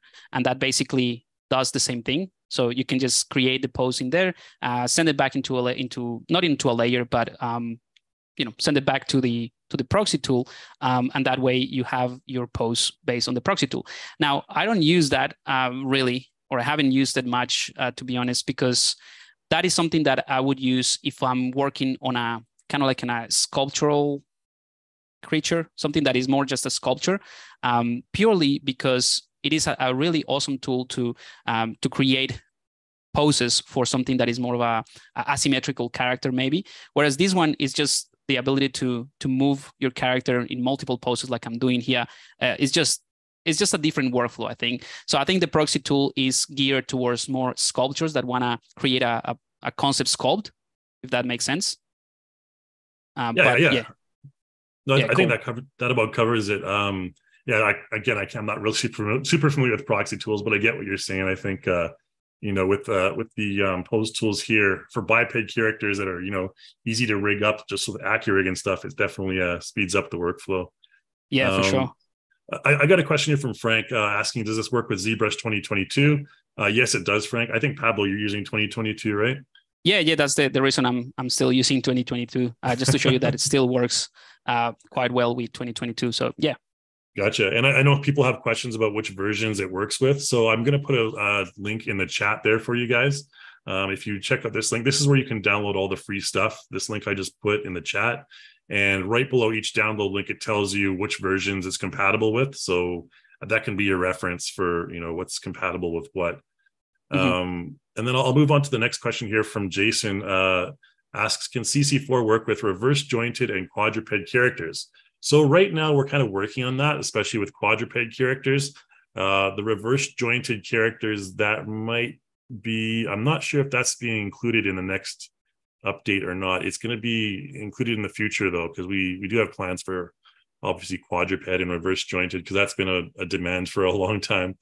Mm-hmm. So that's on the playlist. Again, it should be, I think, either late this year, early next year. But you can look forward to that within the current version of Character Creator. So that's to answer your question there, Jason. I think are you done with the pose there? Do you want to continue on? I just want to show a couple more things. Sure, yeah, go for it. Yeah, I gotta go in half an hour, so I want to cover everything else. So yeah, this is just a more dynamic pose. Again, I'm using the 3D mouse, so that's why I can, this is part of the creative process. You also have to play around with these things. So I like to, play around with the pose.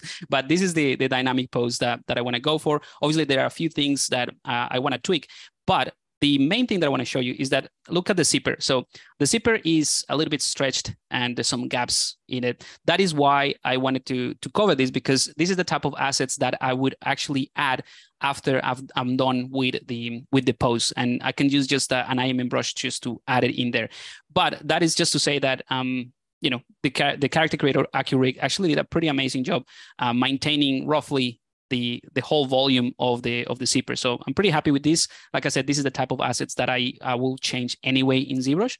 But yeah, so there you go. Now there's a bit of stretching here, and all these areas. This is the type of thing that I would add or fix in ZBrush. Maybe the intersection here, although in this case it's it's not that that bad anyway.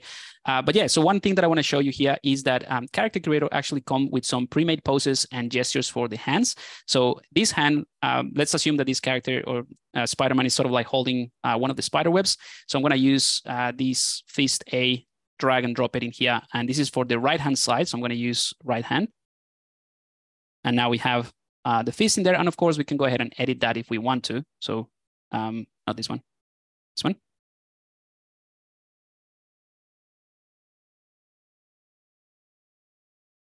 And maybe make the index finger be a bit more open. Again, these are all the tweaks that you can do. And of course, if the rig is not perfect, and this is honestly because of the low resolution mesh I have, I don't have enough loops to describe a nice volume here. Let me just show you why. So if you click on this icon right here, you can see the polygons.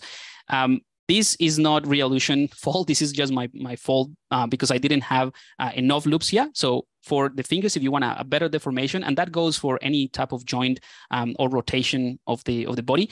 If you want to have a better distribution of the volume or maintaining the volume, you need more loops around here. So that's why this one looks a little bit crooked. But again, it's something that either if I fix before I send it now that I know that I need more resolution, or I can just go ahead and do it in ZBrush just by sculpting it. I already have like the base of that, of that pose. So that's all good. Let me just go back. So now I'm happy with this. Let's go ahead and turn on the hat because we have it in there. And I'm gonna go to plugins and I'm gonna send this pose to the C tools.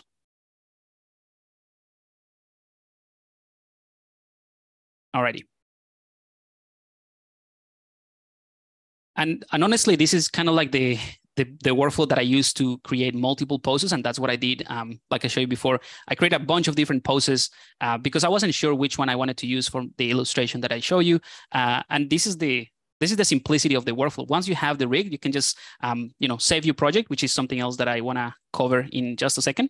You can save your project and then you can open it up and create more and more tools. More and more poses. So all right, so we have this now. This cool pose in ZBrush. Again, I waste a lot of time doing this, but now we have a nice pose. I'm going to turn off the hat. Actually, before I do that, I'm going to rename it to, let's click on rename, cool pose.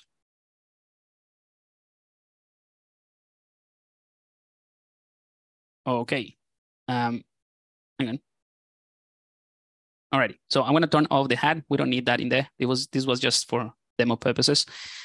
So what I want to do now is maybe send everything to the lowest subdivision level. By the way, you have these tools within ZBrush, the all low and all high, all of that it is in here. So you can, sorry, not here, in here, in the plugin. So you can send everything to the lowest subdivision or the highest subdivision. You can go one by one level of subdivision lower or higher. And that's the same thing that you'll find here in the geometry palette, low res and high res. And just a quick, I'm just going to branch out very quickly with something that Kai mentioned about being very overwhelming and ZBrush being really, really, having a very hard learning curve. If you actually are interested in learning ZBrush and, getting a little bit deeper into this workflow between ZBrush and CC4, I have a course that is absolutely, is dedicated for beginners, really. So I'm just going to show you this because it is relevant to what Kai mentioned really quickly. So if you go to the the 3D concept artist, and you go to courses, there is a course called the UCG or the Ultimate ZBrush Guide course. This one right here, the Ultimate ZBrush Guide course. It is a course that is dedicated for absolute beginners. And again, I start from scratch. I actually talk about how ZBrush was created, like from the papers in SIGGRAPH back in the 90s and things like that, to understand how everything was made. And I cover everything bit by bit with the UI and all of that. So if you're interested, you can just go ahead and check it out. It has all the modules in here, and then you can join. This is a course that is currently open. So if you want to join, by all means, go ahead and do that. Also, if you're not entirely sure about this course just yet, you can go ahead and click, let's go back to the 3D concept artist. You can click on this start here. And this is a page in my website that I created so that you kind of like know what are the steps that you can follow to get into the 3D. So you can start here by understanding a little bit more what the 3D concept job is, or like creating concepts in 3D. And then you can go ahead and do these workshops that are free. So if you're interested in 3D tools, you can just do that. Otherwise, you can join the course right now. In fact, I think some of the students of the UCG are here in this webinar. So if you join the Discord channel or Discord server that I have, you can ask questions to the current students and they will tell you what to do. This one is also free. So you can go through all of these process until you get to the end, and it's kind of like progressively taking you through the entire steps. But anyway, so that's just because it is related to what Kai mentioned, and it is a course that is open right now. So if you're interested in ZBrush, again, from a very, very beginner's perspective, by all means, you can go ahead and do that. Alrighty, so now I'm gonna go ahead and edit this pose because like I said, there's some intersections here, something that doesn't really work for me, like the stretching here of the pectoral area, all of that. So the way that works, again, in the more manual process that I used to do was to, go to every single subtool, open up the layers, click on edit or record that pose again, tweak it, stop the recording, all of that. So very tedious manual process. So this plugin takes care of all of that as well. So I'm gonna make sure that, well, if you wanna edit this pose, you need to make sure that that's the one that you have enabled. So we're fine there. And I'm gonna click on edit current pose. So again, this is going to automate that process of enabling the recording for that particular layer that has this pose. And again, we can use all the subdivision levels and all of that to edit it. So I'm gonna use the move topological. So by the way, the shortcuts to access this type of brushes, if you press the letter B, it accesses the entire palette. Then you can filter by letters. So I'm gonna filter by letter M, and then I'm gonna select the topological with T. So BMT. All right, and also let's go ahead and select this. And I'm gonna turn on the polyframe so that you can see roughly what this is. And I'm gonna start doing these little tweaks. I'm also gonna use the smooth brush to smooth this out. There's a little bit of a stretching of the texture, but that's not a big deal. All right, so this is another process that it just takes time and there's no other way around it. So I'm just going to do this something quickly. You can also hold Control and Shift to isolate things. I'm just gonna do an auto group to hide this. And that way, it's probably a little bit easier to work like that. So you have polygroups or group IDs or object IDs, it's gonna be a lot easier. And let's go ahead and smooth out this transition as well so that there is more tension here, like the arm is pulling all of this a bit more.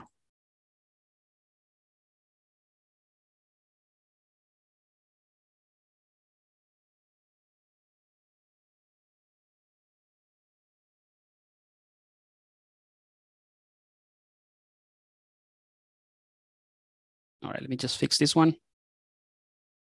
Cool. So just a tiny edit in there.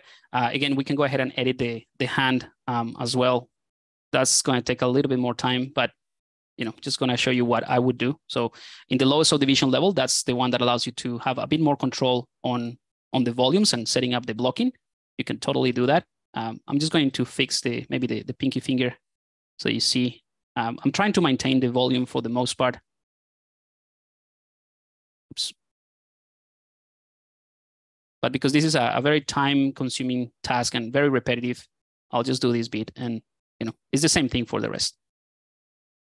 Maybe a bit more here. All right, so that's cool. I'm gonna also use the smooth brush to soften a little bit of this twisting effect of the arm. Again, you can totally do this with the. I'm gonna change to another brush, by the way. So I'm gonna use the move brush. With AccuCurve. So this is something that you can also tweak from the weight painting. So you can edit the weight painting of the twisting of the arm. But I think it does a pretty good job by default. And I think maybe we can push let's go ahead and select this, just the what's the name? The jacket. Let's select that and mask it, invert the mask, and I can just push this back a bit so that we see more of the hoodie. All right, I'm not gonna spend too much time in here editing. As you can see, it is more of the same, just little tweaks and nudges with the move brush. but it sort of like gives you the idea of what this is all about.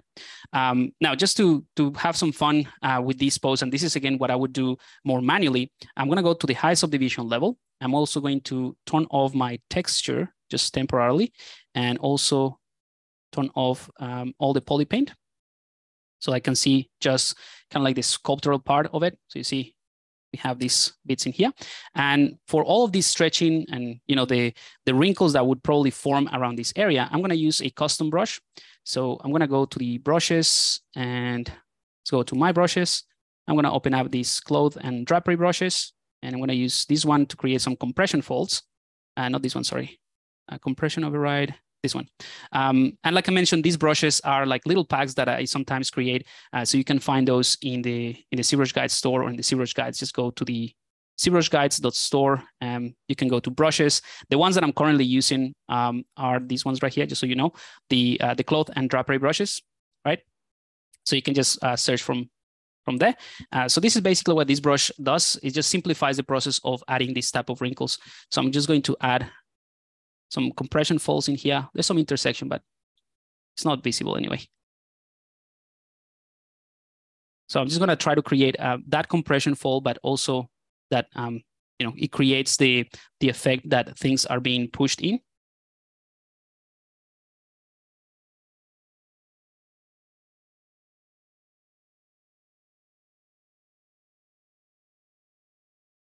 right, so we need some compression here, but then something a bit more stretchy around here.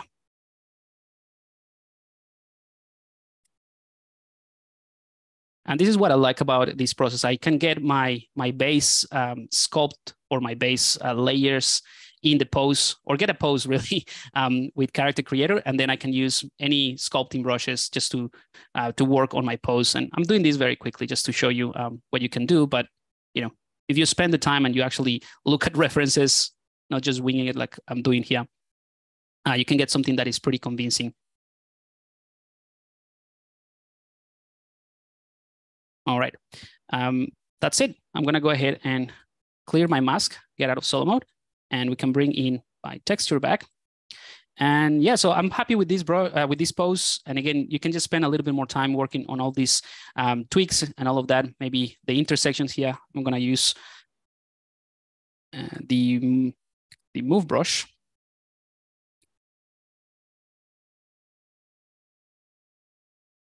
Actually, the move topological, so a little bit easier, so that it recognizes the continuity of the polygons. All right, something like that. So once you're happy with the edit of your pose, and this is where I will spend most of the time after I have my pose, just figuring out everything that has to do with the pose, that everything works. And I'm gonna go ahead and click on Save Current Record. So this is the equivalent to clicking the record button or stopping the record button in each one of the layers for each one of the subtools. And yeah, so that's it. It's just basically saving all the edits that you did on all of your tools. And let's go back into the body. All right, so now we have that edit pose with the cool pose, and we have all the the stretching and all the folds and everything. So it's working really well. And that's about it in terms of the workflow. I just want to wrap it up with something else that I think is really, really powerful, and also showing you how you can save this, because it will be frustrating if you save your project, you spend all of this time, and then you try to bring back everything else, and it doesn't work. So I'm going to show you how to do that with my final project. So the first thing that I want to show you to wrap it up is that you can edit things with layers, but it doesn't have to be a layer for a pose. So for example, let's go ahead and I'm gonna open up the layers here, and I'm gonna select my body. So you have all of these layers, or all of these sculpting layers that are ultimately poses. So I'm gonna click on the cool pose just to get out of it. All right, and you see we'll go back to the bind pose, which is the same thing that I have here as bind. Like I said, this is just a personal thing. You don't have to do that. And I'm gonna go to the body. I'm gonna go to the lowest subdivision. Actually, before I go to the lowest subdivision level, I'm gonna do this manually. I'm gonna create a new recording layer just to show you can still do this, the usual workflow in ZBrush. All right, so this is a new recording layer just for the body. It's not going to be available in other subtools. And I'm gonna go to the lowest subdivision level, and we can do something else. Maybe, you know what? Let's make this Spider-Man a little bit more cartoonish. So I'm gonna make a super head. So just masking the body except the head. And I'm gonna go ahead and scale it up quite a bit. Cool. So we have this cartoon Spider-Man in just this layer. So go back to the high subdivision level. And I'm gonna stop recording this layer. And I'm gonna call this one big head. All right. So that means that this layer, this big head layer, is not in the poses, but it's just an additional layer that I can add or I can modify as a general rule for all the poses. So this is the cool thing. I can just go ahead and click on relax pose. And we still have the massive head. Obviously, it doesn't fit the hat anymore, but we have the big head in the pose as well. So if I switch to the cool pose now, we're still gonna have that, that unique layer that is not part of the poses. And this is kind of like what I found this about this workflow to be so good. You can edit things really, really quickly, and it saves things like independently. So you see the actual placement of the head, it is dictated by the poses or the other layers. And it kind of like works with a hierarchy as well. So it looks at these poses and say, okay, this is the pose for this character, but then I also have this other cool pose with the big head. So I can just go ahead and do this, right? And then you can do the same thing. I would advise that you change things from the bind pose, but it doesn't really make a difference. You can just go ahead and do things separately or in this pose. And if you do separate layers, you can just send them in here. Now, the other thing that you can do is you can create a new layer here, change the pose, and then you can bring that layer as a pose in here. Probably, I'm not gonna do that because there's no real point for the big head. The big head is not a pose, but you can basically just go ahead and click on all layers or hidden layers and create a pose based on that. So if I go ahead and let me just think what would be the best way to show you that. All right, I'm gonna destroy things a little bit, but that's just to show you something. So I'm gonna enable all the poses. That's gonna really break things up. All right, so this is the Spider-Man with all the poses enabled. I'm gonna turn off the big head, right? And I'll do the same thing with this one. Oh, actually, this one doesn't really matter. All right, so what I'll do is I'm gonna click on hidden layers. So this is the only one that I have hidden, and I can go ahead and click on convert layers to pose. So it's gonna take that hidden layer of that body, and it's gonna send it in here as its own layer. It doesn't really make sense to have it as a pose. Like I said, it's just a big head on a layer. So I probably won't use it. This is kind of like breaking things too much, but just to show you that you could do it if you make it something that is a bit more coherent. I don't know. So it's gonna be the hidden pose that is going to be added here. Hopefully. Let's just wait a little bit. Now it's going through all the layers. So I think it basically behind the scenes, what it does is analyzes first everything that is not hidden, and then but it has to read through all of them and then decide which one is the one that is hidden to add it to the plugin or to the manager. That's what it is really. It's just a way to managing your posts. All right, so you see that is now in here. So here is the big head with a switch. Yeah, that's it. So you can just go ahead and click on big head, and you'll see it's just going to make the big head of Spider-Man on. But now this is a pose, right? Rather than something that you can toggle on and off.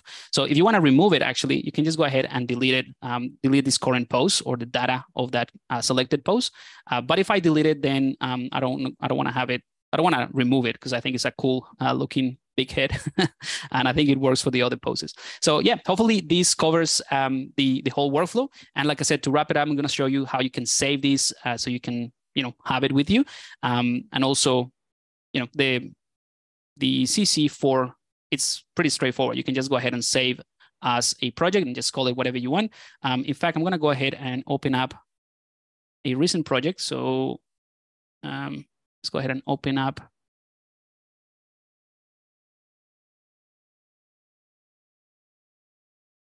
All right, so I'm going to open up the final project that I created for this Spider-Man in CC4. And while that one is working, I'm also going to, I'm not going to save all of this. This is just for demo purposes anyway. I'm going to go ahead and reinitialize ZBrush. So basically a clean version of ZBrush now. And that will hopefully show you not the issue, but something to keep in mind when you're creating this, when you're working with this workflow, really. All right. So if I go ahead and open, again, I don't have anything, any tool or anything like that, but you see in the ZBrush pose tool, I still have these poses, right? And even though I don't have anything, so if I click on this one, it's going to say, okay, there's an error here. There's nothing related to this. So what I want to do is click on refresh pose list. And when I load something, and it's going to refresh things. So I'm going to open up the final version with all my poses. And click and drag. All right, so this is the one that I have with all my subtools. Let me just check the body. By the way, this star, for those of you who are not like ZBrush users, this star that I have here is just because ZBrush will rename my files based on whatever I have here at the beginning or at what the first subtool is. So I always have this, or it could be anything really, and that way it just renames the file based on that. So this one is called Spidey04 poses. But yeah, it's just so that it doesn't rename the actual files. Which, by the way, is a very important thing. So if you want to try to reconnect things with CC4 with these with different names, is not going to find the connection. So make sure that the names are not changing. All right, so let's say layers. So we have all the layers here, but they don't match any of these. So I'm going to click on refresh pose list, and this process is going to go through the process again to analyze all the poses and bring them in here. Perfect. So this is where I have all of my cool poses that I did for the, I can just click on this one and we have the walk cycle. We have the hero landing, which is pretty cool. So you see, you can save your seed tool. You don't have to save a project. You can save your seed tool. And every time that you bring it in, all you have to do is click on refresh pose list so that the plugin actually analyzes the different layers you have. And then you can have, all your poses back in here. All right, so what I'm going to do is show you the final bit, which is the connection. So now I have my file in here. By the way, something else cool that you can do is, let's go to custom. I'm going to go to lights. I'm going to drag and drop a cooler set of lights. There we go. So you can tweak your lights that's within the scene. Nothing to do with the workflow that I'm showing you, but you can just go ahead and tweak the lights here. So if I select, let's say the key light here in the attributes, I can change the color of that. So like I said, you can do the render straight from CC4, and it has all the maps, like I said. So if I select my prop character pose body and go to the textures, you see I have all the textures that I created in Substance 3D Painter. So you have the normal. I think this one is only 1024, so it's a pretty small image. You can go for larger ones, and you have all the details. Added a little bit of leather to the shoes. It's not perfect. Again, it's just a quick sketch, and I knew I didn't want to spend too much time on the textures because I knew I was going to do a paint over to create that stylized version. But anyway, let's go ahead and create another pose really quickly based on what we have in here. So I'm going to go to motion. I'm actually going to use something from the pack. So let's see, let's try this full body motion and drag and drop it. And let's play around this thing. So this is kind of like to test the rig. Actually, it's a pretty good one. I'm going to change that to something else though. This dance one. We can make the Spider-Man dance. All right, this one is pretty cool. So what I'll do is I'm going to send this one. So plugins, ZBrush tools, send current pose. And just before I do that, I'm going to show you something else. So look at the names here on my character or my file here. Again, this is a new file, and this is also a new file after I initialize ZBrush, but it matches the names. So I'll just do that.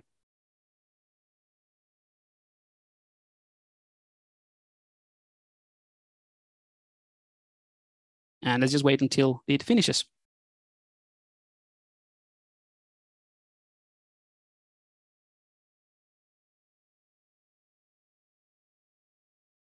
Perfect. So now we have another pose here. It's called pose 1. And that's about it. That's a wrap. I don't know if if you have any questions about this process. But yeah, I'm happy to just answer some questions before I jump out. Cool. Yeah, I think I basically answered most of the questions in the background while you were talking there. I know you have to leave pretty quick here. So, but yeah, for anyone, if I didn't answer your questions, there's a couple of links I put in the chat window. There's a first one here that basically is our ZBrush. I'm just gonna, do you mind if I share my screen, Pablo? Yeah, yeah, by all means. Real quick. Okay. Alrighty. Let me just share my screen real quick here. So for those of you, we've got a couple of questions about educational licensing. So we do have academic discounts, and I put this link. This is the last link I just put in the chat window. This was, I believe, Doug Bowman had asked me this question. So yeah, you can definitely check out this link. 60% off for individual licenses, multi-seat licenses, everything like that. So this is all set here. That link is in the chat window. And the one that we just put before that, for the basic stuff, this is the from our Learning Center.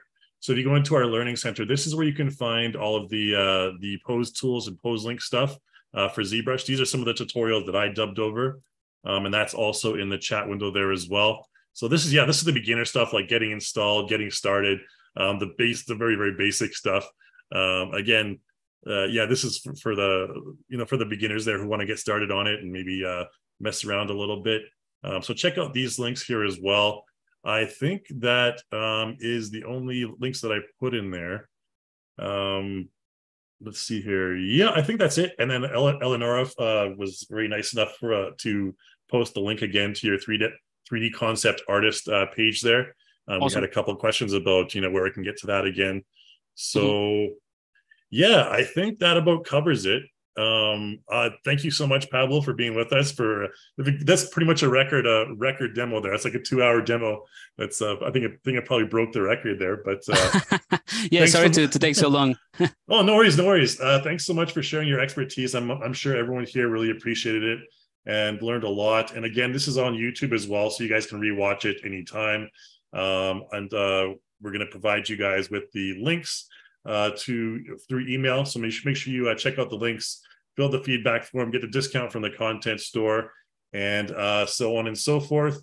Sorry to one last thing that I wanted to cover. I don't know if we have like 2 minutes, because I think this is obviously geared towards 3D artists and some people that want to actually do poses in ZBrush and that sort of thing. But I just wanted to cover something really quickly. If you let me just share my screen once again, which is something that you can do in ZBrush, but I think it's something for more like illustrators. So let me just show you this very, very quick.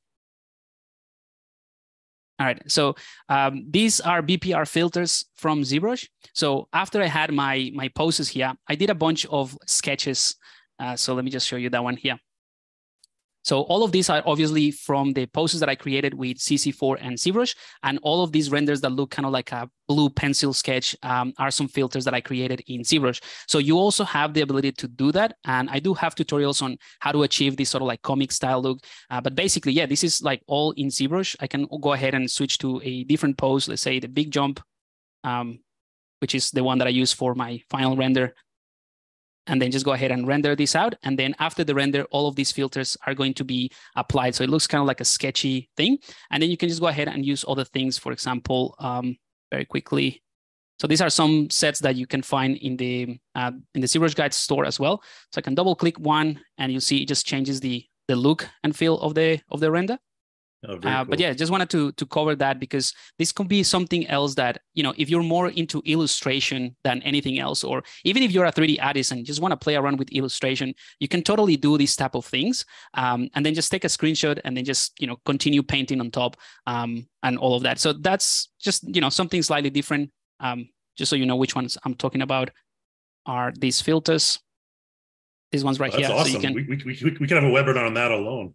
yeah. So it's just a simple set of packs that works on top of the render. So you can just go ahead and click on that and just read about it. So all of these sort of like sketchy illustration looks from any 3D mesh. It doesn't have to be a humanoid character. It could be absolutely anything. It just takes whatever is in ZBrush and turns it into like a sketchy pencil sort of sketch. So it would be cool to utilize or to combine this workflow like I did here with the Spider-Man and all your poses. So you can create a comic, right? So you have a bunch of different poses that you create in CC4, and then just render everything in ZBrush in that way. And obviously you can add the speech bubbles and all that cool stuff within Photoshop or something. So I just wanted to cover that in case you want to explore a different thing. That is so cool. Way to go out with a bang. That's really cool. All right. Yeah, I think that about covers it. Thank you again so much, Pablo, for taking your time all the way from down in frigid Australia, apparently. Yep. And thank you everyone here for being with us today. So such a pleasure to have you guys all here. And anything you want to add, Pablo? No, that's pretty much it. Thank you so much for having me here, and everyone else that joined the webinar. Hopefully, I cover everything that you were interested in knowing. If not, feel free to just message me or email me. Probably, I'm actually going to send a link to my Discord channel, so you can just join my Discord. If I don't answer straight away, a lot of my students and people that are already working in the industry that did my course at some point and knows my workflow will be able to help you out if I cannot answer straight away. But yeah, thanks for having me, and that's it for me. Awesome. Thanks so much, Pablo. And thanks again, everyone. I think we'll sign off for now. So we'll see you guys again in the next webinar. Adios, guys. See ya. Bye.